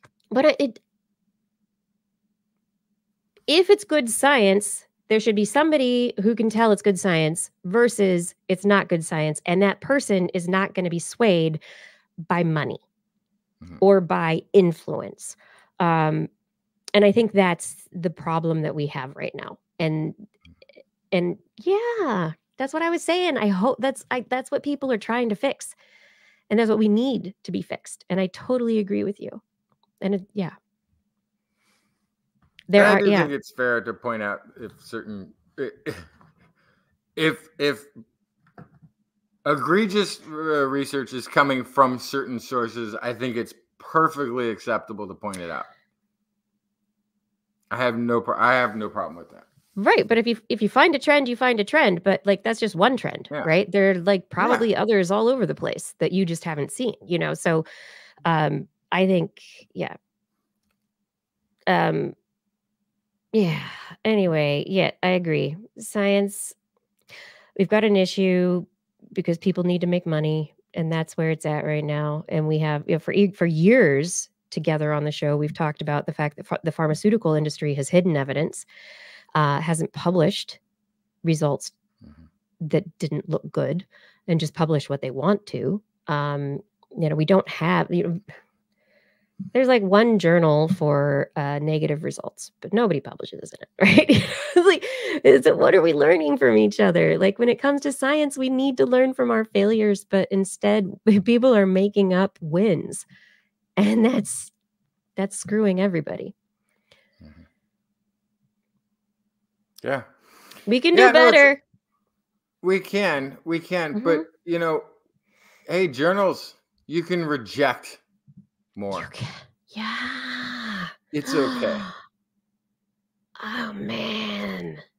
Could you imagine if they did reject more and just the editors like, no. And but I'm trying to give you $4,000. No, thank you. Then if you reject more, then you don't need as many peer reviewers.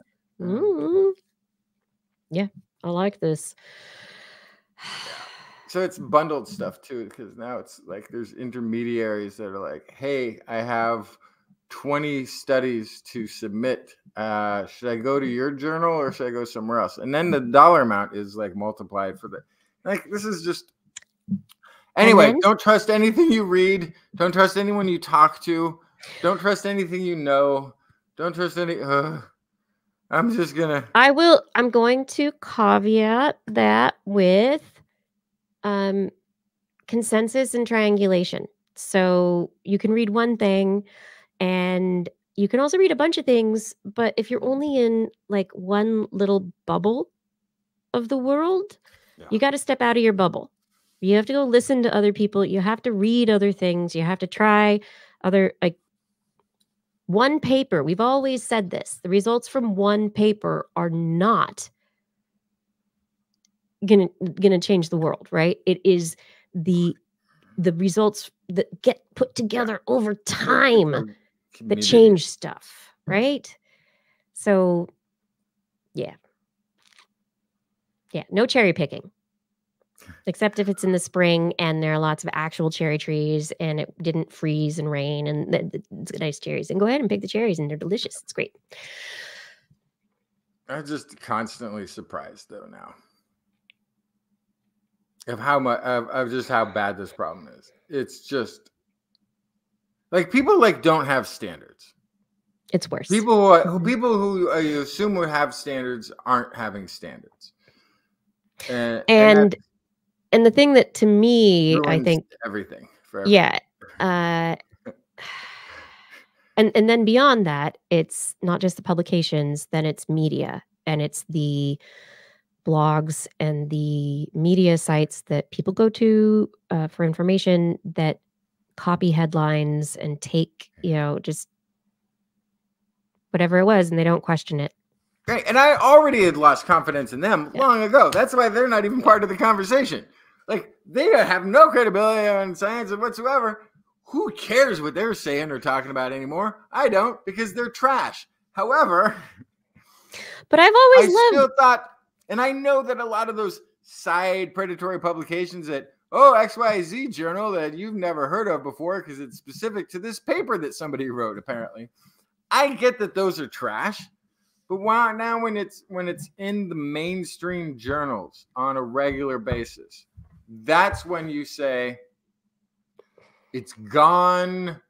It's become critical mass, I guess, is the thing, or something like that, where now it's gonna be a runaway, the chain reaction of, like, you can kill science. You can. It's a living thing of people sharing knowledge and replicating knowledge. And if you continue to infect it with garbage that you want to publish and make money off of, you're going to kill the thing that feeds you, the thing that keeps us warm and healthy and keeps us from dying from the next pandemic. You're going to kill it because you're going to ruin the credibility, which science, if nothing else, is a process based on that credibility, the ethic of how you work, the unbiased truth. And it cannot stand for what you are doing. It should reject it.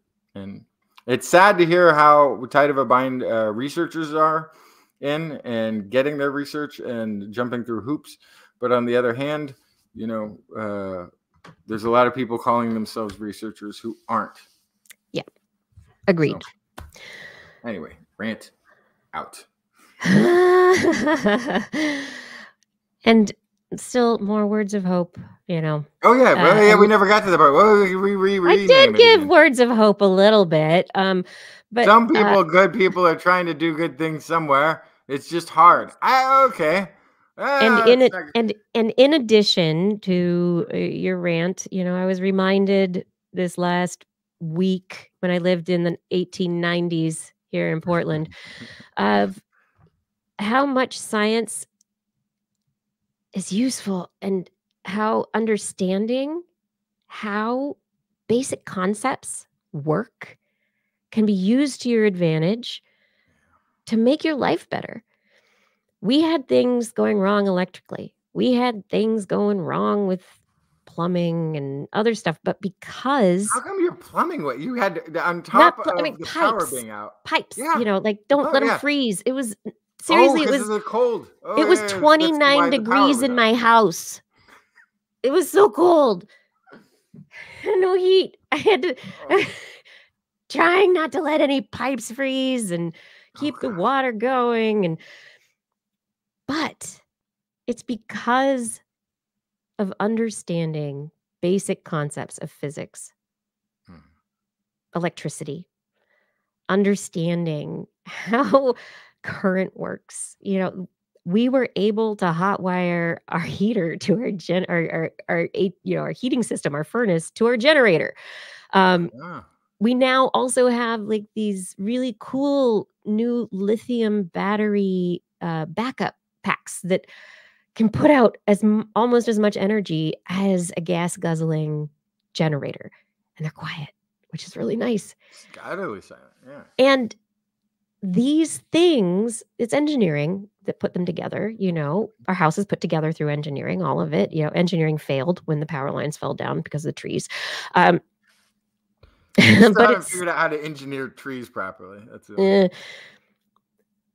But it's science that helps us understand how to maybe keep the trees from falling down next time. It's science that has gotten us to the point where we understand how the current runs through, can run through lines and power a house. It's science that has allowed this house to stay slightly above freezing, so the pipes didn't freeze. It's science that gives us the batteries. It's science that formed the basis for the innovation that has allowed our society to move forward from 1890 to 2024.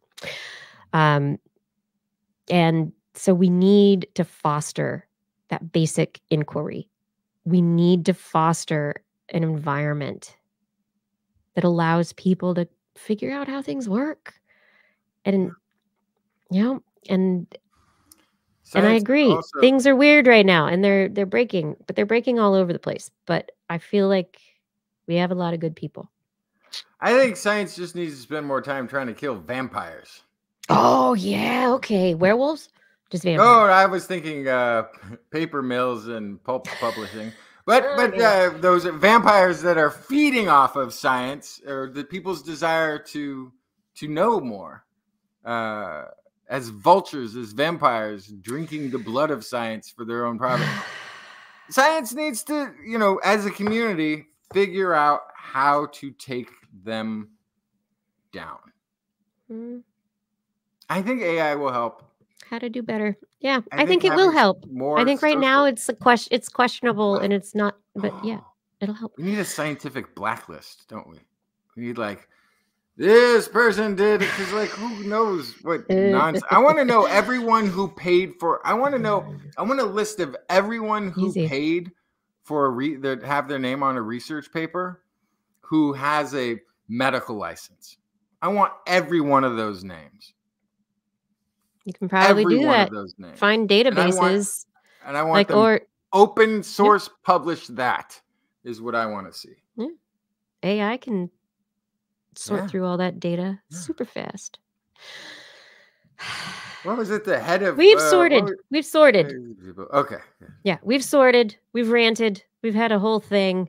I could do it again. That's what's scary. I'm I was ready to go again. How can I? More ranting. Going? Still not satisfied with my level of disgust. Oh my goodness. Okay, don't.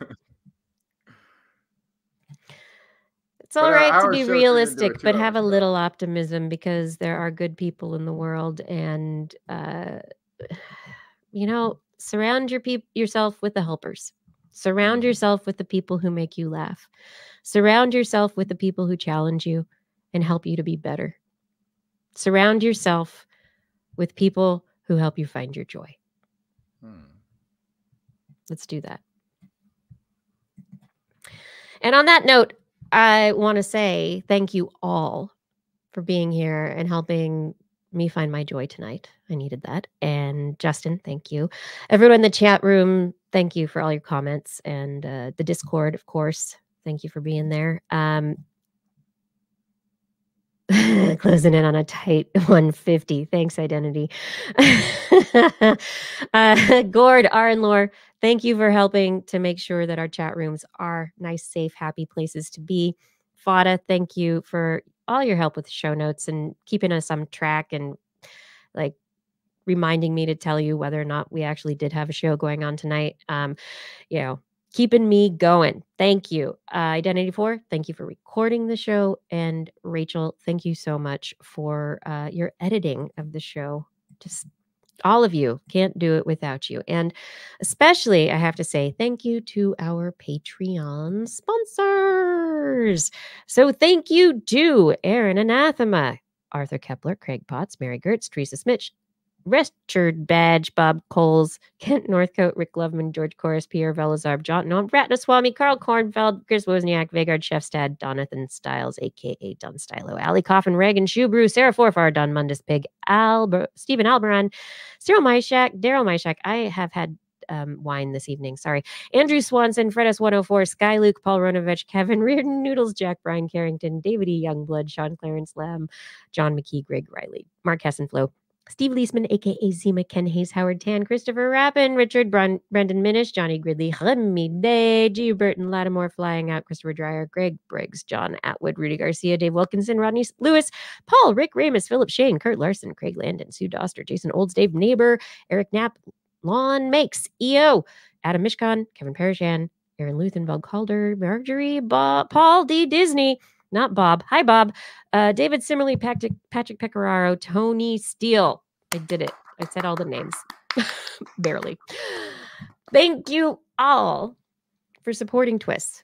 We really can't do it without you. And if any of you out there would like to help support TWIS and keep us going, head over to twis.org and click on the Patreon link. We'd love your support. On next week's show, we will be back Wednesday, 8 p.m. Pacific Time, Thursday, 5 a.m. Central European Time, broadcasting live from our YouTube and Facebook channels and from twis.org/live. Oh, and I just forgot Blair wasn't here. Want to listen to us as a podcast?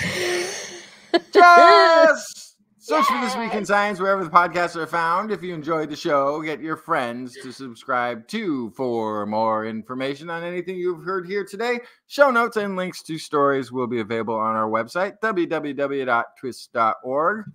And you can even sign up for a newsletter that we promise we won't send. And you can contact us directly. You can email me, Kirsten at thisweekinscience.com, Justin at twistminion@gmail.com, Blair at blairbaz@twist.org. Just put TWIS in the subject line so your email doesn't get spam filtered into one of Justin's pessimistic rants that, I don't know, just, you don't get ranted. You can also hit us up on the internet. Yeah. Some places we are at TWIS Science, at Dr. Kiki, and at Blair's Menagerie. We love your feedback. If there's a topic you would like us to cover or address, a suggestion for an interview, a haiku that comes through in the night, please let us know. And we'll be back here again next week. We hope you'll join us once again for more great science news. And if you've learned anything from the show, remember, it's all in your head. This Week in Science. This Week in Science. This Week in Science. This Week in Science, it's the end of the world. So I'm setting up shop, got my banner unfurled. It says the scientist is in, I'm gonna sell my advice. Show them how to stop the robots with a simple device. I'll reverse global warming with a wave of my hand. And all it'll cost you is a couple of grand. 'Cause this week's science is coming your way. So everybody listen to what I say. I use the scientific method for all that it's worth. And I'll broadcast my opinion all over the earth. 'Cause it's This Week in Science. This Week in Science. This Week in Science. Science. Science. Science. This Week in Science. This Week in Science. This Week in Science. Science. Science. Science. Science. I've got one disclaimer and it shouldn't be news. That what I say may not represent your views. But I've done the calculations and I've got a plan. If you listen to the science... Oh, you just might understand.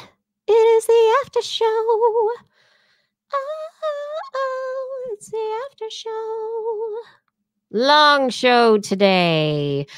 Yeah, I mean, it was good. Maybe, Rachel, you might edit out all the ranty stuff. I think we only have an hour and a half over on KDVS these days. I'm not sure. That was way too long for the radio. I love all you guys for sticking around for our big rant conversation. Was it too inside baseball? Like, was that too much? Or did you feel like you that was valuable? I would love to know if that was something that was interesting. Thank you, Zombie Tom Hanks. I just got to make sure that when the rant happens, that there's enough context and that we're actually giving good information. Adea Wilson, thank you for dancing. I always dance. That's what the music's for. You have to dance at the intro and the outro, for sure. What are you doing, Fada? Yeah. Hi, Bob. I've been watching, finally, For All Mankind, and I love it. But it's so dramatic. I don't know. These characters, they're bothering me because I get so invested. Thank you, Flying Out. Valuable. You need to know that. Yeah. Okay. Awesome. Paul, it needed to be discussed. Mary Gertz, it was on point and valid. Great. I'm really glad because sometimes I really want to talk about stuff like that. And I want to talk about the broken systems, and I'm glad Justin brings it. But it's outside the norm of us just discussing the science. So it's, kind of nice to be able to go off format a little bit and do that every once in a while. We have a format? Well, I mean, I just died a little inside. I know. I don't feel like we veer off of our just bringing stories very often. No. I mean, that's what I was saying. Like within those, this has been a recurring theme. And it has become more and more consistent over the years. Yeah, and a lot of it came from moonlighting as a science journalist. And getting moonlighting, like you haven't been doing it for... I know, you were right. You've been writing stories for, I know. Actually writing stories of, but the difference there is here I'm selecting stories. Here I'm selecting the stories to talk about. So if something looks, I'm not going to talk about it. I'm not going into, I know actually a lot of the studies that I was covering are Nature, are JAMA, are Cell. They are those. And then some from the fringes where, I'm like, okay, well, your mice weights that you took don't match male mice, but they do match female mice. Yet you're saying they're all male. The study was on sperm.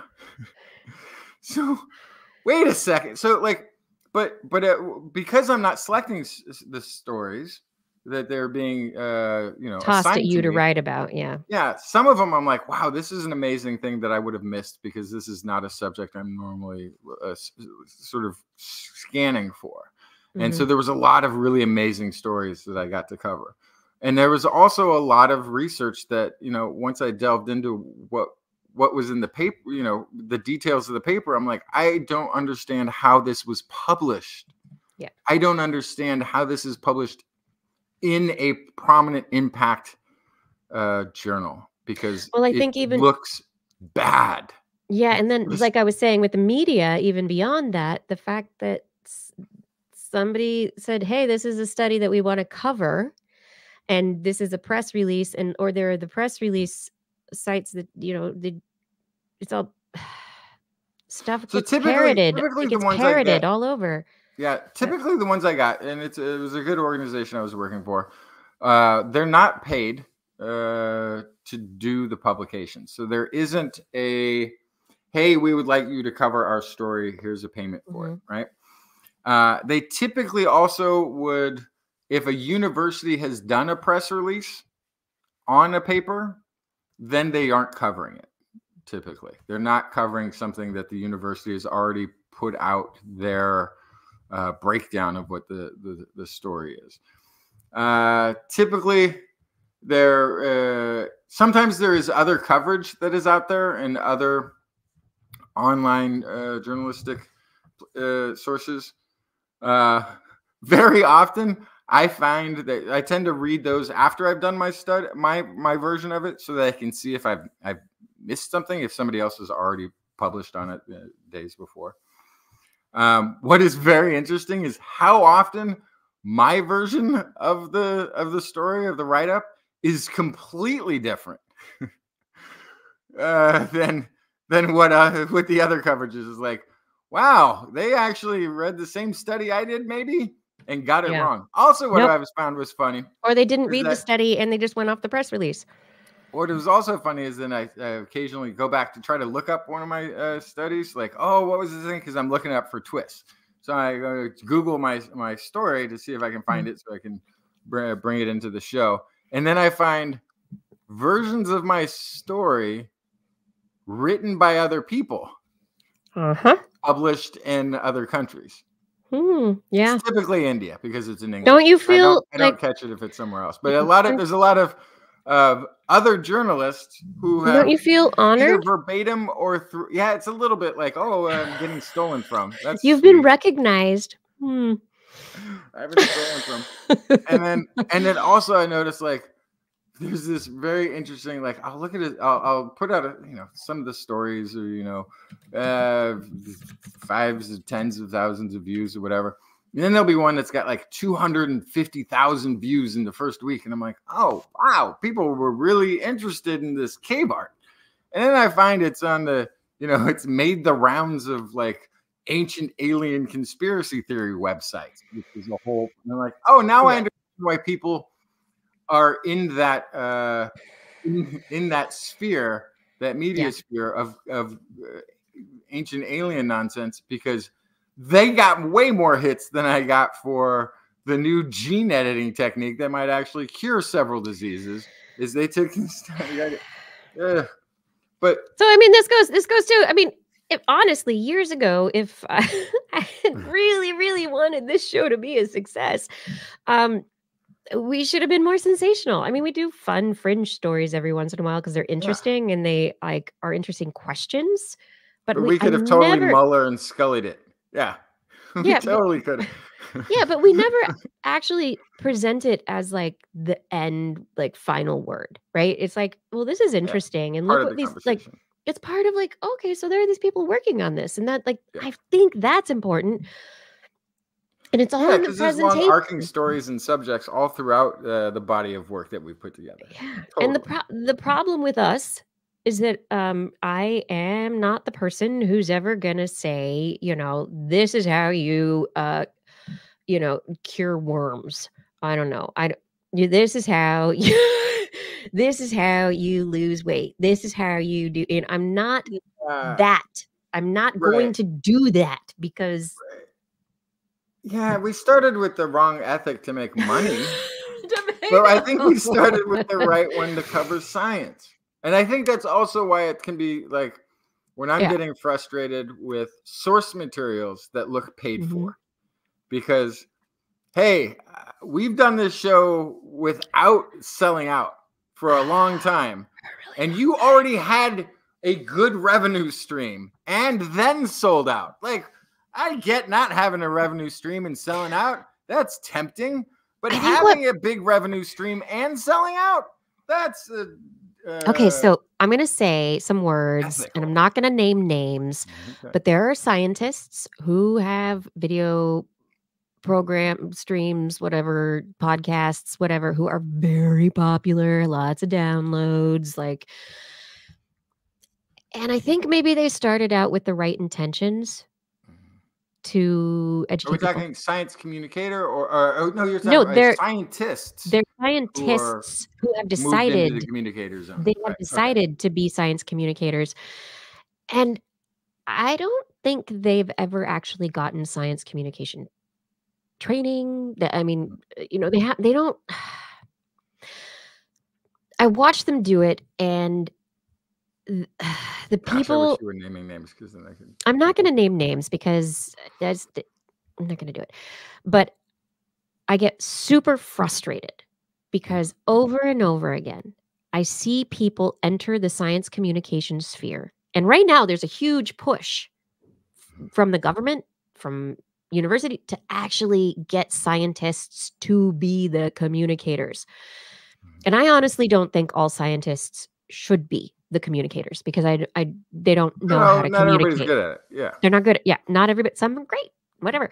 But these particular individuals who have gotten really popular among certain audiences, they don't understand like audience. They don't understand who they're talking to. They don't understand what they're doing. And some of them actually have gotten to the point where they speculate and they simplify and they sensationalize and they break things down to basic like how-tos, and they get on and they have these long diatribes about things they really absolutely know nothing about. And they don't talk as if it's something that they are learning about and trying to figure out. They talk as if they know it. Yeah. And I am over it. I'm so mad at these people, and they get so many more viewers because they give the TV news, they give finality, they give what is like, they give like a, you know, full rounded, this is the story, end of story, that's it. You don't have to talk to anyone else. I give you the story. But if they're also like, and I don't know it. who you're talking about, but if they're like getting a ride along in a self-driving vehicle, for instance, and talking about the wonders and the greatness of it all, and then all of a sudden you realize like, oh yeah, this was a paid commercial that I just watched that has nothing to do with where the self-driving car is actually at. Yeah. Yep. And that's a lot of it. And there are these people doing podcasts and interviewing people, and, you know, and then turning it into like self-help and other stuff. And it's like, you're not a self-help guru. You're a whatever scientist. And I'm not going to say. Oh, yeah. The psychologists have been doing this for forever. So you can name all those names. Those people are all trash. The whole self-help psychology, like, okay, I get it. You did a couple of papers on psychology as a grad student, and now you're a influencer in mental health. No, that's not how your profession works. It's not how your field works. And actually, your field is greatly flawed to begin with. So the last thing they need is somebody else going out there and throwing out nonsense and claiming that it's backed up by science. You know, who else I could go after? I could go after TED Talks. Good gosh, what a low standard that is. I actually, like, you know, it's like one of those things where people are, Kiki, when are you going to do a TED? Why haven't you done a TED Talk yet? And it was, you know, it's probably one of the things that I should have done to like advance my career, create my brand, and do all that stuff. But I couldn't do it because I don't actually, like, at first maybe they started with good intent, but I think now like there's pseudoscience. And there's no way to tell the difference. There's no way to tell the difference. With tens of millions of views are in that exact category of psychology, and that are probably part of that. That turned into maybe a Nova special or something. One of these that was all the. I think I talked about this on the show. That the data from the study that they talked about in their TED Talk was fake. That came out in the reproducibility crisis, where there's like the group of I think it's like psychology professionals who are like trying to reproduce all these studies, and they're like, we can't.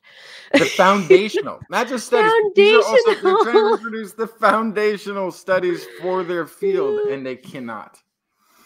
Yeah. So it's because fraud has been part of psychology research. Bias has been part of psychology research for such a long time, because it's hard not to be a human biased about human behavior, I suppose. I want scientists to be... I want people to be excited about scientists. I want scientists... I mean, maybe not... I used to think that scientists should be rock stars, but I don't think they should anymore. I think scientists should just be respected.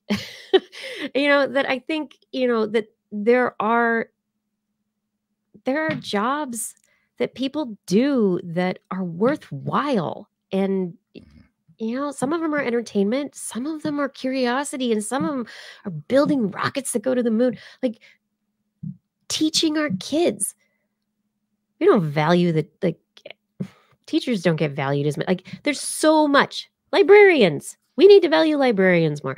But anyway, instead, we like watching certainty from people who don't really have the credentials on YouTube videos, and I'm saying this, and I'm going to say it from a place of, okay, I have a PhD. Yeah. I did wildlife biology, conservation as an undergrad. I did physiology, neuroscience as a PhD. I've published. I studied a lot of stuff. I don't know everything. I've never known, but it's been my curiosity, and I've always tried to come at it from a place of learning myself and trying to help other people learn, and not from the place of, I know all this stuff. I've learned a lot over the years, but all I've learned is that I don't know anything. Jon Snow, whatever. Well, and so part of this too is like what you're identified as as a solution is also the problem. Yep. One of my biggest things I'm a fan of, or humans of history I'm a fan of, is John Dewey. And the Dewey Decimal System. No, it's not. He's a different Dewey. The Dewey family was involved in all kinds of cool things, but that's a completely different Dewey. John Dewey was the education czar of the United States. Wrote a book in around 1905, 1911, somewhere in that range, called On Science and Democracy, I think it's called, something like this. But anyway, he describes knowledge as a living creature that needs replication, that needs practice, that needs participation from students. And he took us away from the rote where you study words on a board and got kids out into the field to do a nature walk to learn. Or if you're going to learn a recipe for bread, you go and make bread. You don't just memorize the ingredients, these sorts of things. Yeah. Anyways, part of the problem with science appreciation when people get older is the fact that they were taught everything as certainty and fact. And when you reintroduce science later in life as a conversation, as an ongoing living body of information that needs to be replicated and improved and adapt and evolve, they don't understand. They say it doesn't sound like science all of a sudden. It's like, oh, well, we'll go figure it out first. Get to the end and then tell me the answer, right? Because that's what how science is taught in school. So it's a teacher problem. It's a scientist communicator problem. And, that's why this show is great. But it's also a human problem. We have to always have the conversation afresh and anew. People like safety and certainty. Uncertainty is frightening. Mm-hmm. Fear leads to aggression. Fear leads to actions that are not open and willing to be curious and learn. Right. And so instead they pay to have their name on a paper that somebody pays to have published, and then the publication doesn't retract because there's no money in it. I get it. It's a system of fear and cowardice and lack of ethics and standards. No, it's fear and loathing in Las Vegas. That's where we are. Speaking of which.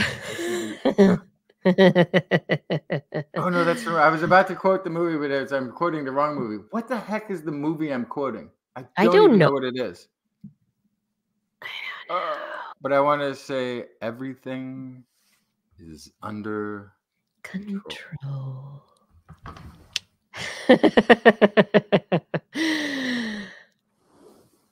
And mind the bats. Mind the gap? Mind the bats. Yeah. The bats. You'll find out soon enough.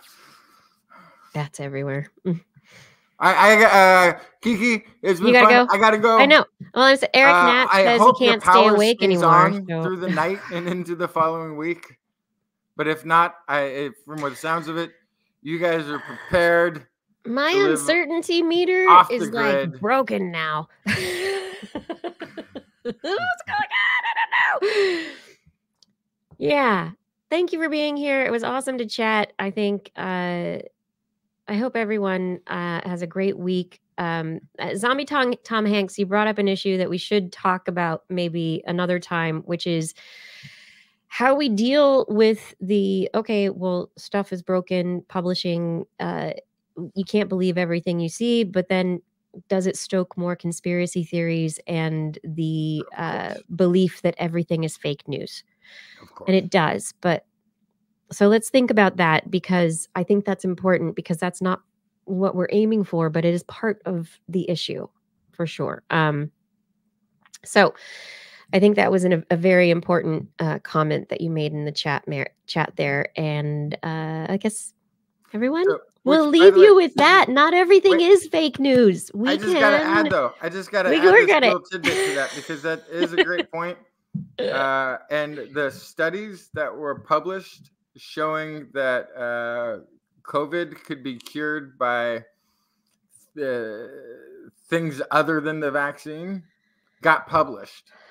And if you look at the list of who was on those publications, a lot of them were part of right-wing think tanks or conservative doctors across the country who are part of a group that I can't remember the name of right now that sounds like the American there's a whole physicians, but it's got slightly different name.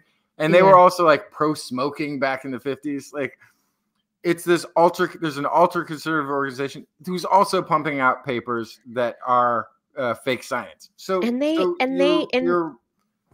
know all the communication rules and how to hit your emotions and how to use marketing language and framing and all the things. And so it's hard. Yeah. Our information future is one of the authors of that fraught. Paper also became the Surgeon General of Florida. To give you so so it's not just that we're stoking the conspiracy theories. It's that the conspiracy theories have infiltrated the asylum, which was where we lived, in the asylum, where we believed in our ivory tower that ethics were holding the tower up. And now we find that the lunatics are on the grass. Okay, I gotta go. Lunatics are on the grass. We all have to go. It's been a long show. Thank you, everyone who stayed, who's here. And Justin, was great to see you. I guess I'll see you in 2 weeks. Is that the way? 2 weeks? Okay. I'll figure out who I'm going to be here with next week. I don't know. For about 3 or 4 weeks. And then it may be every week. Oh my God, really? Don't tease me. I got to do some logistical sorting out of this. But the hope is that it would be okay. Never mind. Don't tease me. Don't tease me. 2 weeks and then never again. No. Well, okay, then maybe at least every other week. We'll see. Okay, I can work with that. Good night, everyone. Thank you so much. Stay healthy, stay well, stay curious, and stay lucky. We'll see you next week. Bye.